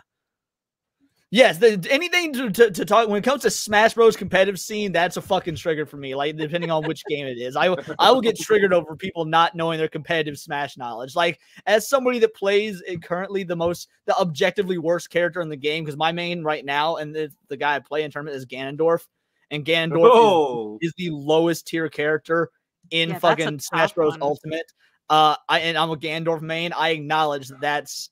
I take shit like that super seriously, frame data and all. I was like, no, I want people to know what they're talking about because I can't stand people who say they're good at Smash Bros. When they just casually play. Like, no, you're not good. You're hanging out with your siblings good. That is not the same as actually being It's a good party at Smash game to Bros. you. I'm just gonna come out and say it. When it comes to Smash, I am a filthy casual, so I am staying in my lane. I am staying square in my lane right now. Yeah, Hypno's gathering ammunition. Yeah, he's got a lot of that. There's a few things. People who are afraid of clowns trigger me. I can't fucking stand pussies who are afraid of clowns. Wait, so you're not afraid of clowns? You're afraid of people who are afraid of clowns? I'm not afraid of people who are afraid of clowns. Okay. I can't stand them. No, I just can't stand people who are afraid of clowns. Leon, you're just mad because they're all afraid of you. Just the idea of like, oh, I saw fucking it when I was a kid, and now clowns terrify me. Is like it's such a piece of shit mentality. Clowns exist to bring joy to people. Their whole job is to try and make children and adults alike laugh and make the world a better place. And because you saw some shitty Stephen King made-for-TV miniseries, you're afraid of this entire honorable profession. No, I love clowns. I mean, there was You know that one why? killer clown, clowns. but yeah. Killer clowns. I mean, I from outer find creepy space. clowns entertaining, but I'm not scared of them. Yeah, wasn't John Wayne Gacy a killer clown? Yeah, yes, literally. No, John Wayne Gacy never actually killed people dressed as a clown. He was a clown who also was a fucking murderer. Melee, what have you done? What have you done, Melee? What? Oh my god. Hey, I'm just saying. This stream just went in a weird direction. I'm just saying. I'm not surprised about that Pussy comment. squirts. What the fuck? Wow, You always put a sick no. fox. We're wild over on No. channel. I'll just say that much. Killer clowns. It started a lot of the clown fear. I can't love imagine it. anybody being afraid of. When you say killer clowns, do you mean like? Because there's never actually been a legit killer clown. No, he's talking about killer clowns from outer space. space. Yeah, Which, by the way, amazing. shout Who out to took that that game seriously? coming out. I'm so Yeah, I know. I excited can't for wait that for the game. Killer Clowns game. I think it's gonna be great. No, I adore that movie, but I can't imagine. Oh my anyone god, the actually being hungering afraid of it. begins. Yeah, I respect it. Gotta make that Yeah, clussy this- honk. I have Oh people my dressing up as God. well, clown pretending to try and hurt me. So yeah, I dislike clowns. But hold on. This is the same thing as being like, oh, I had a black dude try and mug me. Now I don't like black people. Like, what? You're gonna judge an entire group of people based on the actions of one person who's not even a real clown, by the way. You have one of those people you say dressing up as a clown, pretending to try and hurt me. So A, wasn't really trying to hurt you, wasn't a real clown, and now you judge all fucking clowns. That's fucked up. I mean, I feel like That's you're comparing it to racist. black It's people a little bit racist. hard. but- Did we just have a Clowns Lives Matter moment here? What's going on? Oh, Hey, you know what? My comments in the safe space. for They clowns, both have I big enough noses, clown so like. goals. Wait, did you just say Hey, whoa, hold on. Hey, no, clown can you back a little bit on that? Semite? You know, it took me a moment to process that last sentence. You mind read that for a second? Clowns are a race God's so fun. confirmed. I'm gonna be wary. Yes, there's nothing wrong with being cautious, Leon. I mean, yes, there's nothing wrong with being cautious. I agree, but like it's just again, it makes it doesn't make sense to me to be afraid of what is genuinely considered. Like, where do you draw the lines? Like, oh, I'm afraid of clowns, but mimes are okay. I'm a court jester. I'm on the fence about them. Like, what is it about clowns? Just because people have, again, one bad experience on Halloween or something. Like, if a dude was dressed as fucking, like a ninja and tried to hurt you as a ninja, would you be afraid of ninjas? It doesn't make sense. Hey, That's mimes because are the ninjas good are ones. cool. Ninjas are cool though. So are clowns. They're funny, but they're not cool. I would disagree. I think clowns are incredibly cool. Well, I'm just it's saying, okay a lot to of be people do wrong. pattern recognition. There was also a film called Attack of the Killer Tomatoes. Anyone afraid of tomatoes? Thank you, I like R2D2. tomatoes, so I'm actually yeah, allergic to tomatoes, but I'm not afraid of them. We need clown equality. It wasn't nearly. I wasn't nearly attacked by a mime or a ninja though. But Wait, that's was that's he my question. actually attacked by a clown? Apparently Yeah, so. she set up here. Let me. I wasn't sure if this was like channel lore or if this actually No, happened. Remember, no, like, no. the I late think Honey's being 2010s? serious. I had Remember one in of the those late people 2010s when dressing like, up the as clown well as a attacking clown, people on Halloween? pretending to Oh, like try and the- hurt me. So yeah, I ICP dislike people? clowns. Juggalos? Whatever. I don't Juggalos know. are Was fine. it like the whole Juggalos are thing, fine. like where random people in London were getting attacked by people dressed as clowns? Is that actually what happened here? No, they have in the U.S. too.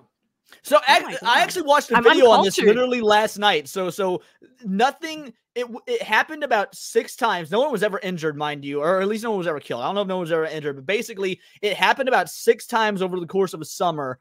And the media ran with it as if it was some sort of massive epidemic, when in all reality, it was a few small isolated incidents that people just saw the same video of over and over on the internet, to the point where the mainstream media started running the story as if like people all over the world are being attacked by these random people. No, it was a super small thing. The internet blew up into making it look like it was something bigger than it was. Like there's actually deep lore on the clown, the 2016 or 2019, whichever it was, clown epidemic. This is insane. I remember hearing some news about it, but I was like, okay, yeah, somebody was dressed up as a clown. That's weird. Yeah, that's No, all see, it I'm was. a little- Go for it. I'm a little bit of a conspiracy theorist on this, but I feel like that's just the government covering it up. It's like how in that one Florida case, that one Florida penis man said that there are other penis men out there. I feel like the government is covering up these groups. Wait, you mean just men? Yeah. We're not Yes. men we're not people who have penises. We are just men. Manly men. We're men. I don't know. He specifically Yeah. said penis men, so I don't know what he means by that. But now The I'm sure. the phobia thing is a good point, though. Yeah, maybe they just developed a. I'm sorry if that happened to you. I didn't realize that actually happened. That's terrible. But yeah, I guess. Yeah, I developed mean a phobia. that's terrible, but also freaking hilarious. I'm sorry. Well, Because what you gotta tell the cops? I Who understand. got phobia- shot? This is really honked up. This is really Yeah, honked up, guys. Yeah, he says it happened in the U.S. until a clown got shot. Yeah, people are getting Wait, let me afraid guess, of people in Texas? costumes, and a clown gets fucking shot.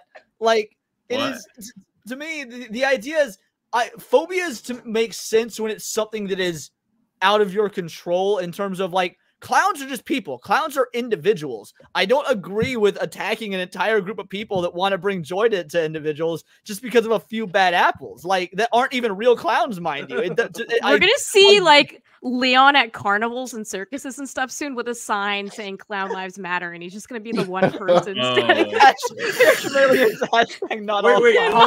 honk if you like clowns. Honk if you support clowns. God. Hashtag make clowns great again. Like, I don't know why it's like, because I can understand people being like afraid of spiders or something. Like spiders, they don't have individualism. They're not like I mean, yes, they're sentient beings, but they're not like humans or whatever. In terms of people being afraid of thunderstorms, like, oh, the loud noise. Like, I get what an irrational fear is, but for something that requires on the human element so much, it really is strange to me. Gloves up, don't squirt. All right, that might be my favorite. Jana's here. Jana's the voice of reason. Jana, are you afraid of clowns or are you cool? Appreciate you for showing up, girlie. You're either afraid of them or you're cool. Exactly. Is there anyone else? What do you guys? I'm sure there are things that I love Killer Clowns from Outer Space. It's my favorite horror film at this point. Shout out to James for showing me that, because I was like, I don't really care about horror, and then he showed me that. I'm like, I love Killer Clowns. They're great. So I'm with you, man. Protect the clowns. But is there any fear that people have that just makes no sense to you? Like is there so many people like, oh, I'm afraid of XYZ, and you're like, why? Like, no, I wouldn't say that, because I think I have pretty irrational fears. Like, I'm not a big fan of swimming, for example. I'm afraid of water, actually. I have fear of drowning, which I think is because of Sonic 2. I don't know if you have this as well, but the freaking timer in Sonic 2. Yeah, dude, that music is haunting. Oh my god, yeah. Pretty sure I developed like a fear. That was it's even worse in Sonic Adventure, because I don't know if you've ever played that game or not, but if you drown in Sonic Adventure, he just sort of like floats in the water like an actual dead body instead of falls out the screen like a normal death. The death animation for drowning in Sonic Adventure is fucked up. It is. Sonic is at fault for me being afraid of. That's a phobia. It's all Sonic's fault. Let's all blame the. It is. Yeah, I'm blaming Sonic. Exactly. Now, see, I have a fear of heights. Because I'm tall. Fear of heights, I can understand. Like, that one makes sense. But I'm curious because, like, I'm actually annoyed by people who are afraid of clowns. I'm curious if you guys get annoyed at people over certain fears. Maybe. No, a lot of it don't bother me. It doesn't impact me. I don't know. No? Like... Yeah, I just have a patient of a saint, so.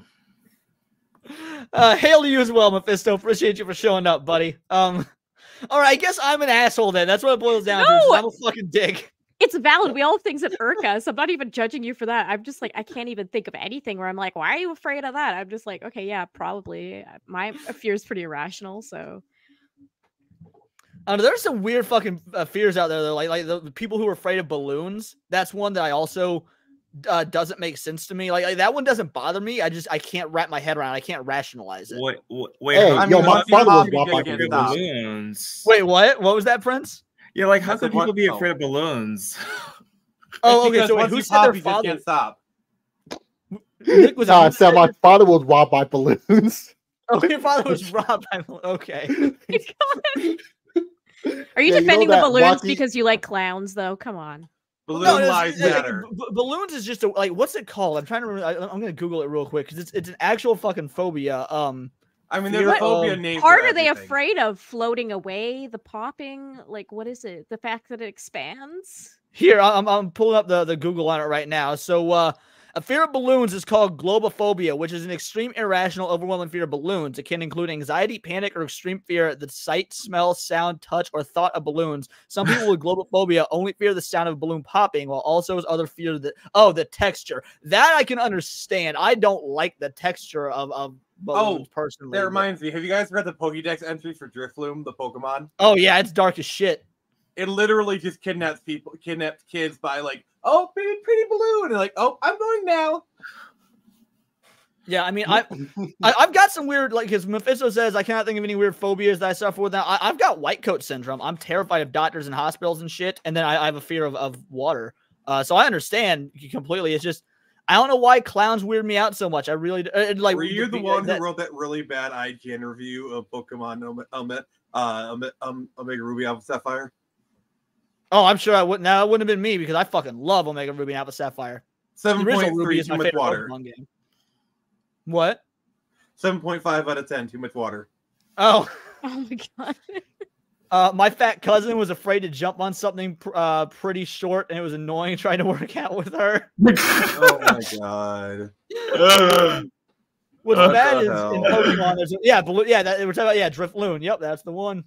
I get annoyed when people are afraid of using logic. Yeah, Jana just exists in a constant state of fucking that's annoyment. Just common sense, yeah. I hate stupid people. That's all I'm gonna say. What if you're afraid of clowns and balloons? How do you feel about birthday cake? What about clown shoes? Imagine being afraid of. I don't have birthday cake. I don't mind. Yeah, it's the fear of water isn't even a fear. I don't know if fear is the right word. Like I'm not afraid of water so much so as because it's not like a fear of drowning. I don't like the sensation of being wet makes me feel like physically off. Like I can't. No wonder you've never had a girlfriend. No wonder you've never had a girlfriend. Like if it's raining outside, I can't stand going outside because the water hits you unevenly. So like parts of my body will be wet and parts will be dry, and I feel asymmetrical. Interesting. Yeah, no, mine is purely the drowning thing. That's why I blame Sonic. I love the water. I fucking love the water. See, I had people over my house who were afraid of birds, and I'm like, well, thanks Hitchcock. Sucks to suck. I'm not putting up my bird for your convenience. This is his house too. Because I that's where Alfred Hitchcock has done more to contribute to that than anything else. What does? The Birds by Alfred Hitchcock. Oh, guys, but in that movie, they're like murderous birds. Like they fuck people up. Like my bird's just like a little parrot. Like I will say mine is probably spiders. Can you put your bird up so that I can hang out with you? And I'm like, no, this is his house too. Like, would you like me to say, would you put your dog up so I can hang out with you? Wouldn't that be pretty douchey? Mine are like spiders, and like I'm not really a big fan of snakes. Fucking nerdy says birds aren't real. I go into fight or flight around sudden spiders. Spiders don't bother me, the moths do. The only bug that bothers me is moths. Why? Bugs shouldn't have fur. But Mothra. And it took me years upon years to accept the fact that I appreciate Mothra as the queen of the monsters. Bugs Mothra died for your sins, so even fucking respect. So yep, I agree, Future Boy. Wet clothes are the worst, or even just being wet. Like if I'm gonna take a shower or something, I can't I get people who will be like, oh, I'll put my hair on the thing and not that way my hair doesn't get wet. And no, I need to be completely drenched, completely soaked. That way my body can feel even. And even then it feels super heavy because the water weighs you down. But like I can't say handling like a wet body or dry hair. And I take my hair very seriously. I've got like 6 different conditioners. So the Birdemic effect. I'm afraid of being sober. Is this true, Melee? I don't speak for him. I don't know. I'm afraid of cicadas, and we're having a super cicada year this summer. Oh, great. Sounds like a cruel summer. I can't picture a cicada. I can imagine the sound they make, but I don't know that. I can't picture what they look like. I mean, anyone who's watched animes knows the sound of cicadas. That is true. Yes. Yes, that is true as well, John. Wet hair feels weird on your skin when it's the only part of you wet. Yeah, that's valid. Yeah, I've had friends make fun of me because like after my hair dries and whatnot, I will do the whole thing that women do with a towel, wrap it around. But I've got super long hair though, so like it makes sense. You got to take care of it. It's great. No, it's nice hair. Spiders in video games, no problem. A spider right next to me when I don't expect it. Dude, that was something that annoyed the shit out of me. Was when that Star Wars game came out recently and they had an arachnophobia mode. Oh my god, I know. Wait, what? Yeah, they would literally like disappear the spiders pretty much because people couldn't handle it. I'm afraid that sharks will grow legs one day. That's not necessarily a bad like. I don't know. So you want Garchomp? You want older than dinosaurs though. If sharks have been around for that long, I feel like they'd have done it already. So basically, he's afraid of Garchomp. Yeah, you've created a new fear for me. Oh my god, sharks with legs. Yeah, Abomination AJ, you're an artist. I need you to draw me a sharks with legs. But I want to be really sexy female legs, like that fishing pole from Toy Story. I want it to be like a great white with the thighs of that bitch from Toy Story. I saw These thighs do not save lives. I saw the Murder Bird movie as a kid and thought it was happening when I moved to Texas with grackles migrating. The fuck's a grackle? I've learned so much today. I don't know what that is. Yeah, hold on. I'm gonna have to Google what a grackle is. It sounds like a off-brand potato chip. I thought it was like Rice Krispies. Oh. Yeah, it's a type of bird. Hold on, this is a grackle. Very pretty coloring. I like it. I will say it's got a bit of an evil eye. I'll give it that. It does have a bit of an evil eye. My bird doesn't have an evil eye though. Yeah, that's what I meant. If you look down, see a tarantula on my arm out of nowhere, there'll be a fight involved, I promise. Oh, but tarantulas are sweethearts, bro. You can keep them as pets. Tarantulas are amazing. They made the frogs gay. What's that to say? They won't get the frogs legs. You know what? This man is seriously creating new fear for me. Nope. That's all you need. I don't like what they're putting in the water. I'm hearing the freaking frogs gay. Frogs gay. It's becoming more real every day. I'm afraid now. That's an actual thing, though. People like to make fun of Alex Jones, but that's an actual fucking thing. No, it's proven. Yeah. 100% proven. And they come up with this like article, and they're like all scientific about it, and then you're like, wait, doesn't that mean the frogs are turning gay? You painted this like beautiful image, and then it's like it's the same thing. There's actually so many times where Alex Jones is proven right. It's crazy. Yeah, it was like it's one of those things that just so. Gina called a grackle a Dollar Tree crow. There are many moments in Texas. You will see so many birds in the parking lot. It looks like back when it was actually when it's a light gray. Oh my god! I live in an area that has spiders that will end you. Actually, we have to be careful. I mean, that's totally fair. Just not a tarantula. There's no such. There's not a tarantula species on Earth that can harm a human. This is why I won't go to Australia. Like, Australia has so many spiders. I'm like, no, even if it's a rumor, I don't care. I'm not risking it. I mean, to be fair, everything Australia wants to kill you, so. Including their own government. Well, I'm in Canada, so same deal here. Fair enough. I mean, your country has legalized suicide, so. Yeah, I know. That's why I always make the joke. I'm Canadian healthcare myself when things annoy me. That is, I love that because, like, have you ever watched? Because people talk about The Simpsons, talking about predicting so many things. They always leave off Futurama. Futurama predicted a lot of shit. Suicide. You guys basically have suicide booths in Canada. Yeah, pretty much. Like, have you seen the commercial they did where it's all beautiful? Like, oh, it's so great to kill yourself. Like, oh my god, that scares me. That frightens me. I don't watch mainstream media, but I am curious. Maybe I'll look that up later because that sounds about right. How can you make suicide illegal? How can you punish someone who tried and failed? Yeah, the fact that suicide's illegal has always bothered me because, like, it never made. How the fuck are they gonna? What are you gonna do? Arrest a corpse? Yeah, but the whole point is discourage people from doing it in fear of, like, if they fail to do it, that there'll be repercussions, right? So there should be repercussions if you fail to do it. That means you're a failure. I like winners. I mean, if you fail to do it, I'm just saying it's quite literally a tactic to prevent people from trying it in the first place. It doesn't have to have logic to it necessarily. Yeah. I think they can help punish people who try to healthcare is now just have you consider death. Yeah, no, genuinely. I haven't experienced it myself yet, but like I've heard some articles about it. It's insane. Like, oh, you're having this problem? Cool. Have you tried this?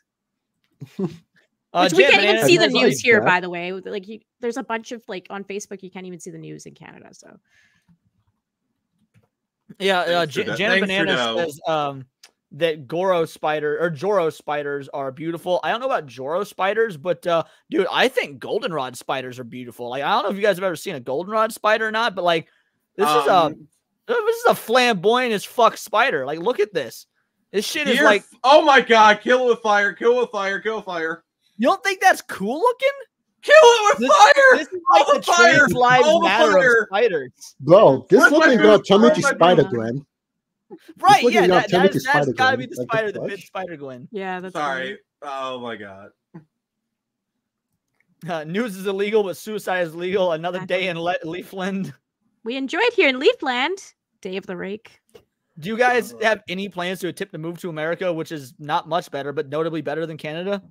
It's been considered for sure. I mean, we're both big fans of America, so like we love it, America. So maybe. I will say this though. I was dating a girl who lived in Canada, so I was visiting there for a while. Your poutine is actually pretty good. I'll give you that. Oh my god, we have great poutine. Montreal has like some of the best I've ever had.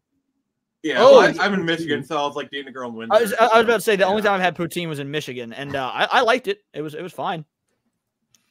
Yeah, I see what you mean, Jana. These things are gorgeous. Holy shit, look at the colors. Oh my god, But kill also it, kill it. terrifying. Where's my flamethrower? I need to ask Like, Elon it Musk looks to borrow like his it's flamethrower. cosplaying as a different kind of bug. Like, hey, I'm about to go to the insect convention. Here's me as a bumblebee. Like, Well, it's gonna be Butterflies squishy are too, beautiful so. too, and they're not gonna bite me and murder me. So I'll look at butterflies. I don't know what poutine is. Also, I It- have no. I just know it tastes good when I had it. Fries, gravy, and cheese curds is essentially what a poutine is. Okay. Yeah. And then you can add stuff, right? Like people have like there's like a Mexican version where you add like guacamole and stuff to it. But like the basic one Yeah. is just gravy, melted cheese, specifically cheese curds, and fries. Yeah, it's pretty good. I had like actual poutine, Canadian poutine in Canada. It's pretty good. Dude, because you said you were in Michigan, so my favorite food of all time is a Philly cheesesteak, and I'm making it my goal to get a Philly cheesesteak in every continental state in the U.S. I've had a Philly cheesesteak in like 14 or 18 states or something at this point. I'm gonna finish off in Philly and have like a real one. That'll be my last. And I will say Michigan has the second worst Philly I've ever fucking had. Well, our pizza Michigan scene's pretty sucks. good. Like Detroit pizza's pretty good. Yeah, well, I hope that's the case because their Philly cheesesteak was fucking garbage. And they didn't even have, I will give the restaurant credit, they didn't even have the balls to call it a Philly cheesesteak on the menu. They just called it a cheesesteak. So, Yeah, I mean, we're Michigan, so what do you expect? is it true Trudeau Castro's son? The resemblance is uncanny, is all I gotta say. And the timeline His mom actually does kinda not makes- have the best track record. I mean, she's very flirtatious. I mean, isn't there like a passage in Trump's novel where he details like Trudeau's wife like blowing someone? This is news to me. I had no idea, but I wouldn't be surprised.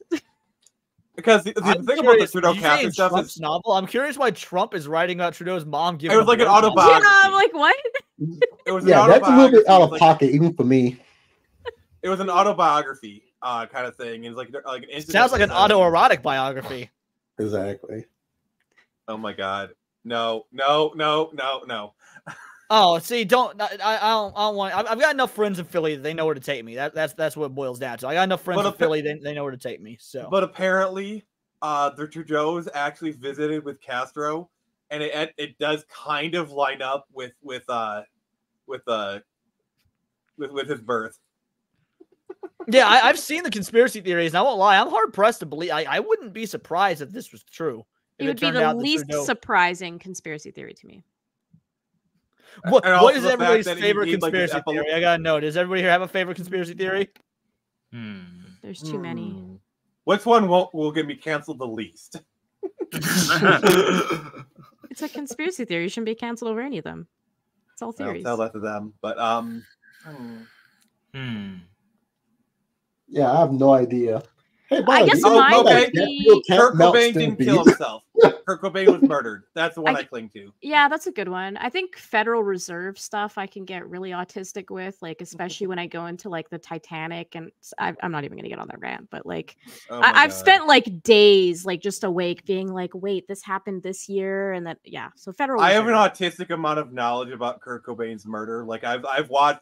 Yeah, I I've do. I read a fully lot of subscribe to that. I fully believe Kurt Cobain was murdered. He did not commit suicide. The gun was too big for him, first and foremost.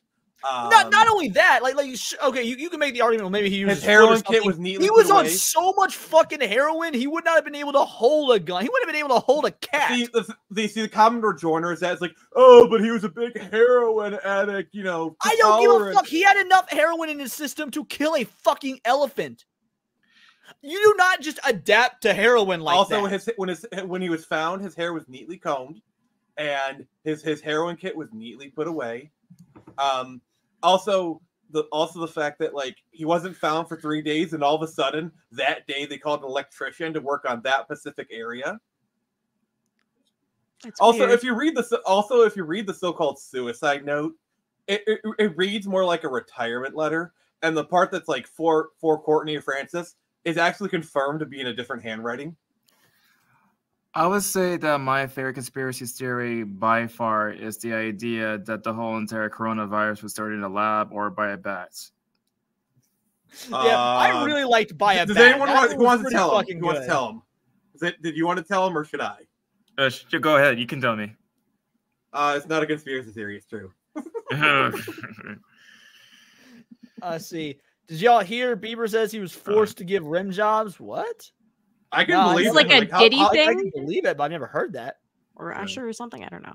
Like I just can't wait for like in 10 years when Millie Bobby Brown talks about how Drake groomed her, because like apparently he was like he was like friends with Drake as early as like 14 years old. So like I can't wait for those stories to come out. Yeah, the Drake situation is weird because like at first I was on the camp, like, because I'm a big Michael Jackson supporter and defender. Like I truly believe Michael did nothing wrong. He's innocent. And so I wanted to give the same sort of thing to Drake. I was all like, well, you know, Drake knows what it's like to be a child star. Maybe he was just trying to offer guidance. But then you start and coming out shit like P. Diddy and fucking Jay-Z and R. Kelly. I'm like, fuck, maybe Michael's the exception, not the rule. Maybe Drake really did try and groom Millie Bobby Brown. This is the problem I'm having with like the whole Nickelodeon documentary. Is the fact that he used Drake Bell. It's like, oh, but he was but it's okay that he did all this really pervy stuff because he was abused himself. Like, shut the fuck up. So Abomination Asia says only conspiracy I can think of is Michael Jackson's death and Illuminati. I'm never ascribed to malice where you can attribute to stupidity is a very common phrase. And that doctor was very stupid. I think that Michael Jackson just had a retarded fucking doctor. Like maybe he was paid off and there was some higher ups that wanted Michael Jackson dead, but I can't think of because he died in like 2009 or something. 2009, what cultural relevance did Michael Jackson have in 2009 that was worrisome? Like, well, you know what it's like when an artist dies, it's okay to like them again, and then all of a sudden after Michael Jackson died, it was okay to be a Michael Jackson. I was so fan, pissed about that because I was already a Michael Jackson fan. I was like, oh, you fucking fake fans who made fun of me in school for like a Michael Jackson. Like, literally, now you're a Michael Jackson fan. People who were telling Michael Jackson jokes literally 2 days prior were like, no, you can't joke about that. R2Litu is asking us moon landing, yay or nay? A little bit of both. My belief I don't think it happened. I think the moon landing absolutely happened, but I think a lot of the footage we have is fake footage. I mean, all of it's lost anyway, so. Yeah, I say it happened. It happened. Nah. Hero, what do you think? Moon landing, yay or nay? I kind of just don't care. It's one of those things where I'm just like, bro, what? Sorry. I do find the fact that we have really powerful telescopes and we still have not actually found like the sites. Like we found like the tracks, but like we have such powerful telescopes and like why don't we launch some probes and like go to the moon, find the sites, take some pictures, and solve the problem? We can do it. We can land a probe on a freaking comet. We can land a probe on the moon. Kazu says, how do they get back? Nay. Zach says, how do they get knack? But you correct himself. Moon landing happened. They're lying about it not being made out of cheese. My favorite conspiracy theory isn't like a super hot button one or anything, but it's about World War II. So there's a conspiracy theory that we actually knew that the attack on Pearl Harbor was going to happen, but because of our previous several-year-long stances of being staying out of it, not being involved in it, we would let Pearl Harbor happen as an excuse to join the Allies and join the war. I mean, it's not like we have a history that goes all the way back to this day of letting attacks happen. Like the Lusitania attack was basically our entry into World War I, and I'm pretty sure that was allowed to happen. And also, it's a proven fact. We knew about 9/11 at least 5 years in advance. I don't think 9/11 was an inside job, but I do think they allowed 9/11 to happen because it's very like that would make it an inside job. Yeah, that's an inside job. That's my definition of what inside job is. But I'm not saying the U.S. blew up the trade centers, like that part of the conspiracy. So they hired someone to do it. It's still an inside job. What I'm saying is it's an objective fact that intelligence agencies knew something was happening at least 2 or 3 years in advance, and nothing was done. So yeah, Nerdy Neo says, I do like the Titanic was an insurance scam conspiracy theory. See, the Titanic being an insurance scam, that one to me is far less interesting than the fact that book, the Voyage of the Titan or whatever, came out 10 years and is almost identical to how the Titanic went down. Like that's the one that's weird. Like I'm just saying that there's prominent rich people that were on that boat, and the Federal Reserve was roughly made around the same time. That is true. That's also, I mean, that is a fact about the Titanic. I Also, recently, last summer went to the Titanic. I'm going to cook open a conspiracy theory. I think Andrew Jackson, the reason why they attempted to assassinate him was because he opposed the U.S. Bank, National Bank. Well, they assassinated who? Andrew Jackson? They tried to, but they failed. There was a failed attempt. And Andrew Jackson's my favorite president. And that was I know he was too hard to fucking die. I mean, whenever you see the meme, like, man too angry to die, that was. His name was Old Hickory. Do you know what killed Andrew Jackson? This is the most amazing thing to me. What? A broken heart. Oh. When his wife died, he just let himself die. Like, this is a verifiable thing that happened. When his wife died, he clung to her. Like, this is the man that destroyed the natives and was willing to attempt to tear down the Fed bank. And then when his wife died, he had to be physically pried from her body. Oh, you want to know the craziest thing? Like you heard like how hard it was to kill Rasputin, right? He was shot, of course. Clubbed, beaten, drowned. Like, that guy was like impossible to kill. That's also true. He did have a cursing parrot, Jim and I are. Dude, I like to go for walks with my parrot and go to the gas station, things like that. And I live in the Midwest, which means there's a lot of meth around here. And so I walk into the gas station, and this fucking 90-pound tweaker woman covered in tattoos of fucked up teeth sees a parrot on my shoulder, runs up to me, gets uncomfortably close to my personal space, and just goes, "Can he say curse words?" It was really fucking weird. And that's when the parrot says "fuck off." Oh, did you ever see that video? Because you know how like crows or ravens can actually be like ravens that are like parrots, they can repeat words. Where a raven actually lands and like he said like the Mexican dude says "fuck you," and the like the big ass beak, and he's like "fuck you." That's amazing. No, the my bird can talk a little bit, but he doesn't talk. He only says a few little key phrases. I would like to eventually get an African gray. African grays can. They're the parrot that thing will outlast you. That thing will outlast you, though. Yeah. African grays can live to be about 90 years. That's true. My bird will live to be about 30. Frig off. Did you know if they didn't kill Abraham Lincoln, he was talking about deporting all freed slaves? I fucking hate Abraham Lincoln, dude. One of the worst presidents we ever had. Fuck that dude. Yeah. I mean, I'd be okay with deporting all the freed slaves at the time, just because it would be an eradication of the financial institutions that was happening in America. But yeah, no, that wouldn't surprise me at all. Yeah. Fuck Abraham Lincoln. Like a lot of people don't realize that he was an absolute hypocrite. He grew up owning slaves. He didn't want to fucking free the slaves. He put journalists in fucking prison. Didn't he say being Southern sympathizers? If I could save the Union without freeing a single slave, I would. Yeah, that is a direct quote. If I could free the Union without, if I could save the Union without freeing a slave, I would. Yep. The Emancipation Proclamation was more toothless than Hunter Biden. The Emancipation Proclamation didn't even free the slaves in the South. Because the South had seceded. It only applied to the North, which was already slavery free. It was so retarded. Yes, dishonest Abe. Absolutely. How did this history talk come about? Someone brought up conspiracy theories in the chat, and then we just started going off. And someone else brought up good old Hickory. And I'm a big Andrew Jackson fan. Andrew motherfucking Jackson. History came about because we were talking about conspiracies. Okay, yeah. Jim and I are. It was about keeping England out of the war. I'm not sure what that's in reference to when he says. Well, I think it was because you mean the Emancipation Proclamation was.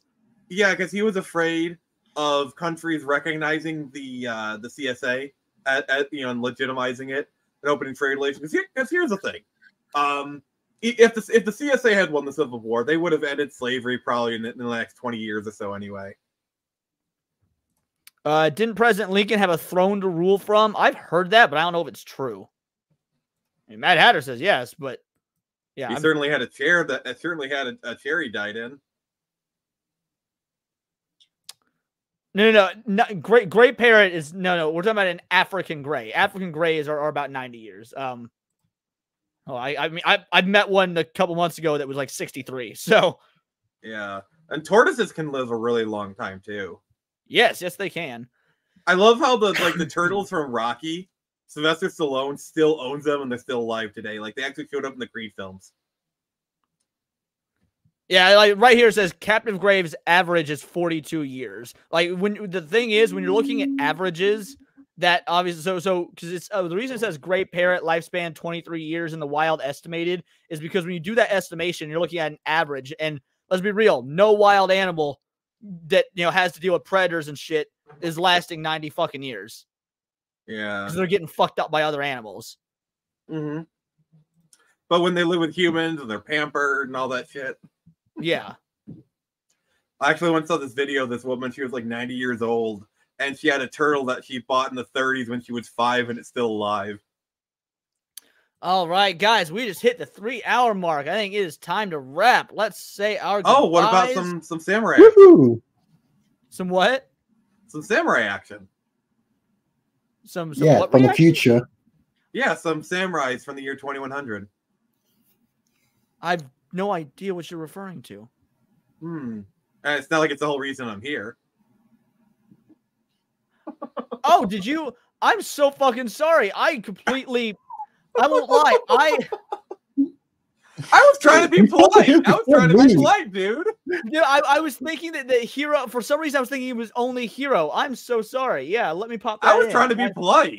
No, if I don't remember, for whatever reason, because I usually only have one creator of that per stream, so their books don't conflict. I totally didn't. I mean, it's all good. I enjoyed being here. Yeah, sorry. Give me one moment. I'm so sorry.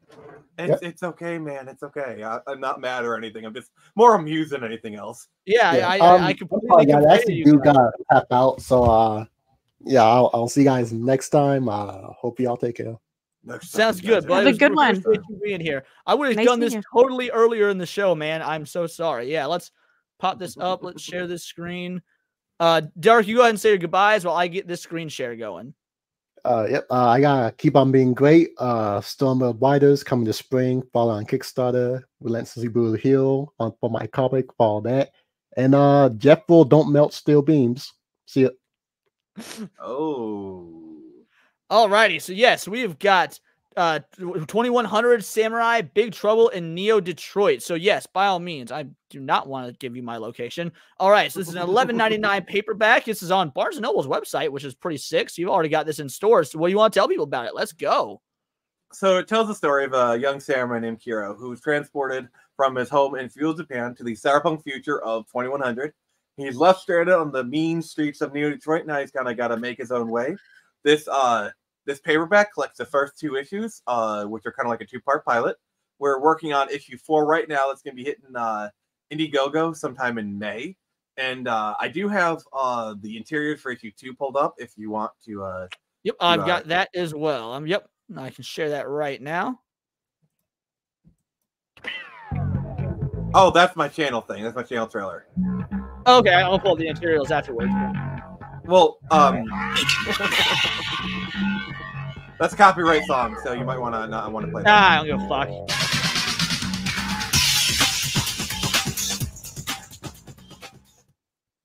My stream always gets demonetized anyway because I openly vape on it. So, all right. Yeah. I'm presenting some pictures if you want to see the interiors of issue 2. Yes, let's do the interiors.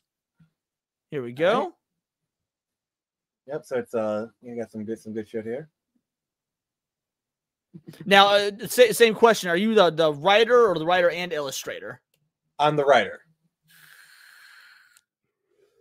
And how did you come about getting your illustrations? I pay people money and they give me art.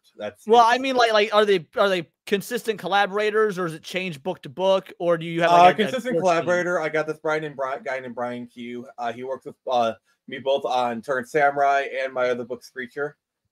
He's from Argentina. He's a really great guy. He did this art here, and then yeah.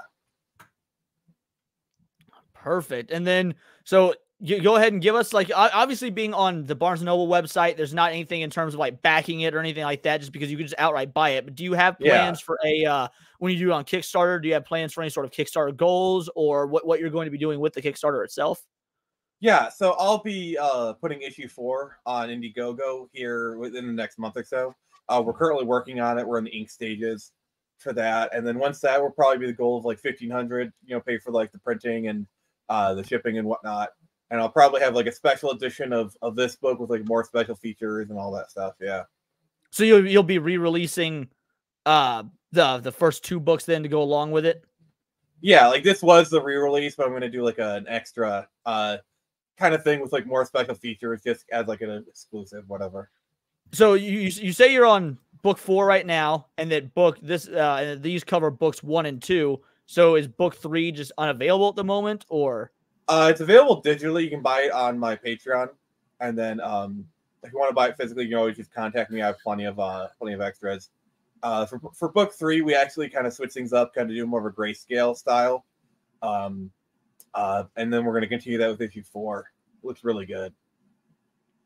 And was there a certain aesthetic you were going for when doing this? Because it looks more like it's attempting to be and you can correct me if I'm wrong, but like the art style like a 2000s, not anime, but like 2005, sort of like an Avatar or something that was inspired by anime or manga, but not actually anime and manga. Was that your intent? Yeah, this is definitely the direction I was going for, like a manga-esque kind of book. You know, like it's basically just all combination of like all my favorite things, like Matrix, Ghost in the Shell, Blade Runner. You know, I see a severed arm. I like that. It shows you're not afraid to show violence. And you say "fuck you." So this is a very adult-oriented book. You don't buy this for kids, I assume. No, this is a mature audiences only book for sure. Yeah.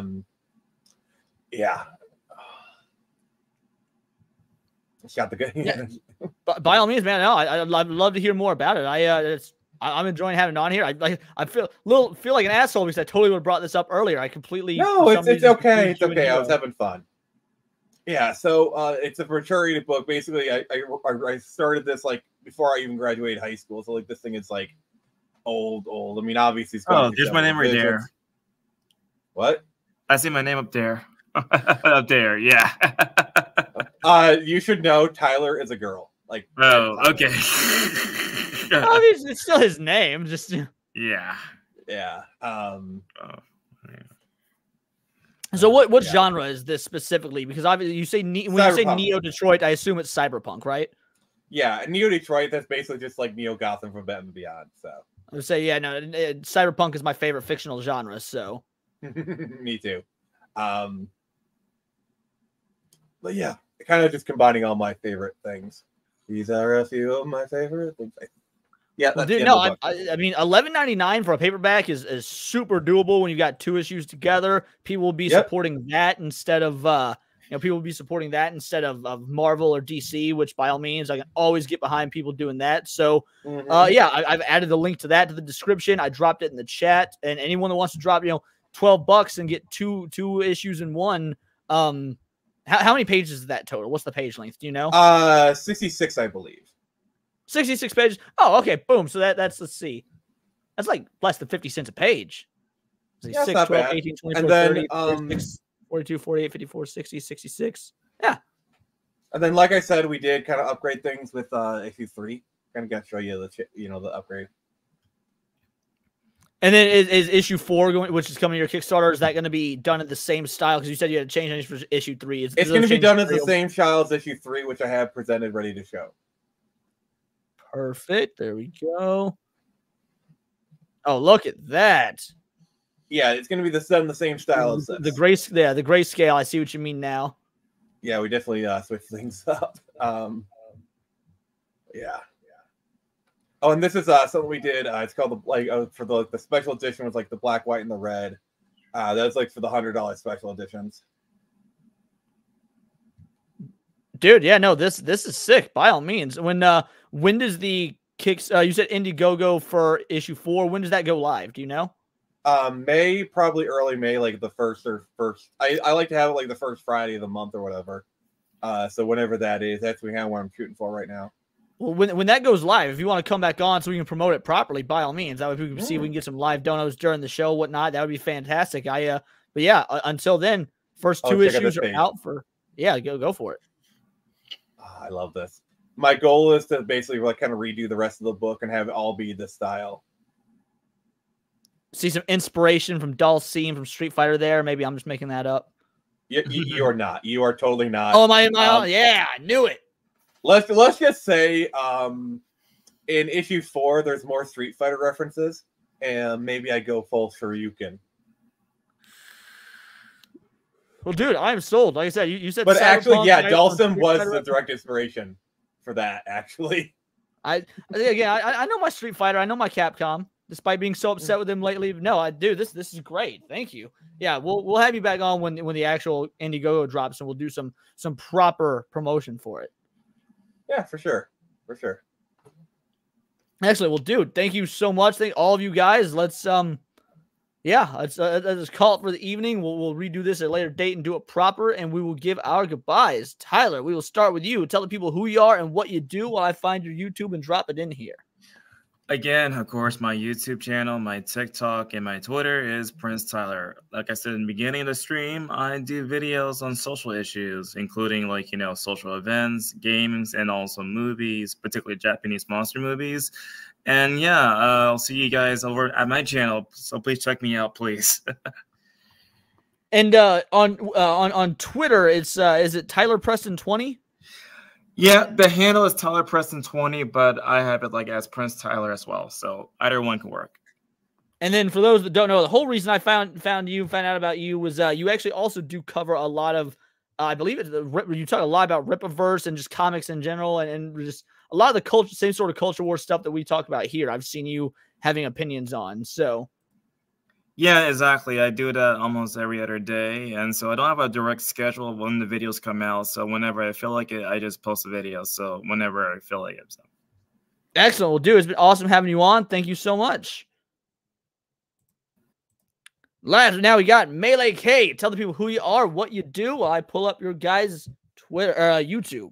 Oh, thank you. Well, first of all, Leon, thank you for having me on. This is a lot of fun. It was nice to meet everyone today. And yeah, so I'm Melee K. I'm one half of Melee Games. Melee James has been the one in the chat. In case you're wondering, there is two of us.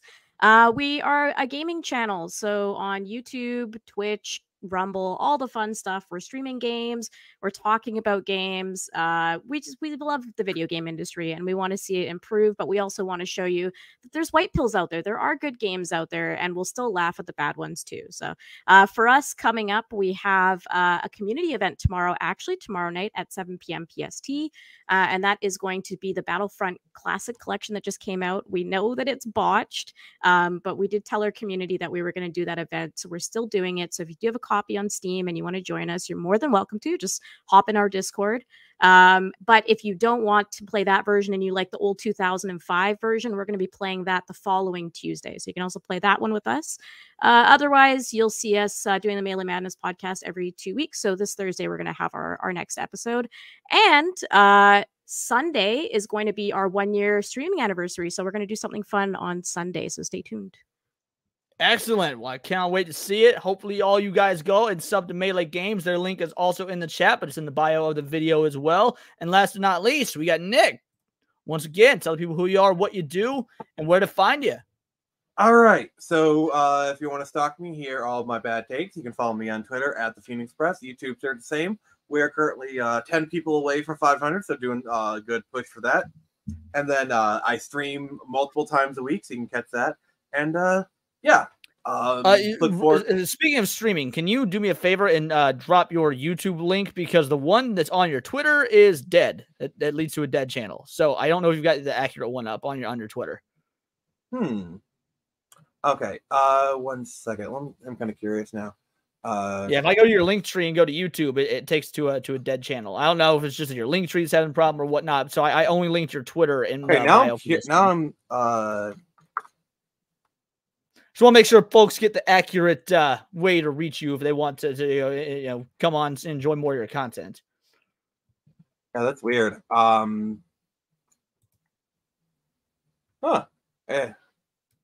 I got it. I'm putting in the private chat. That is odd.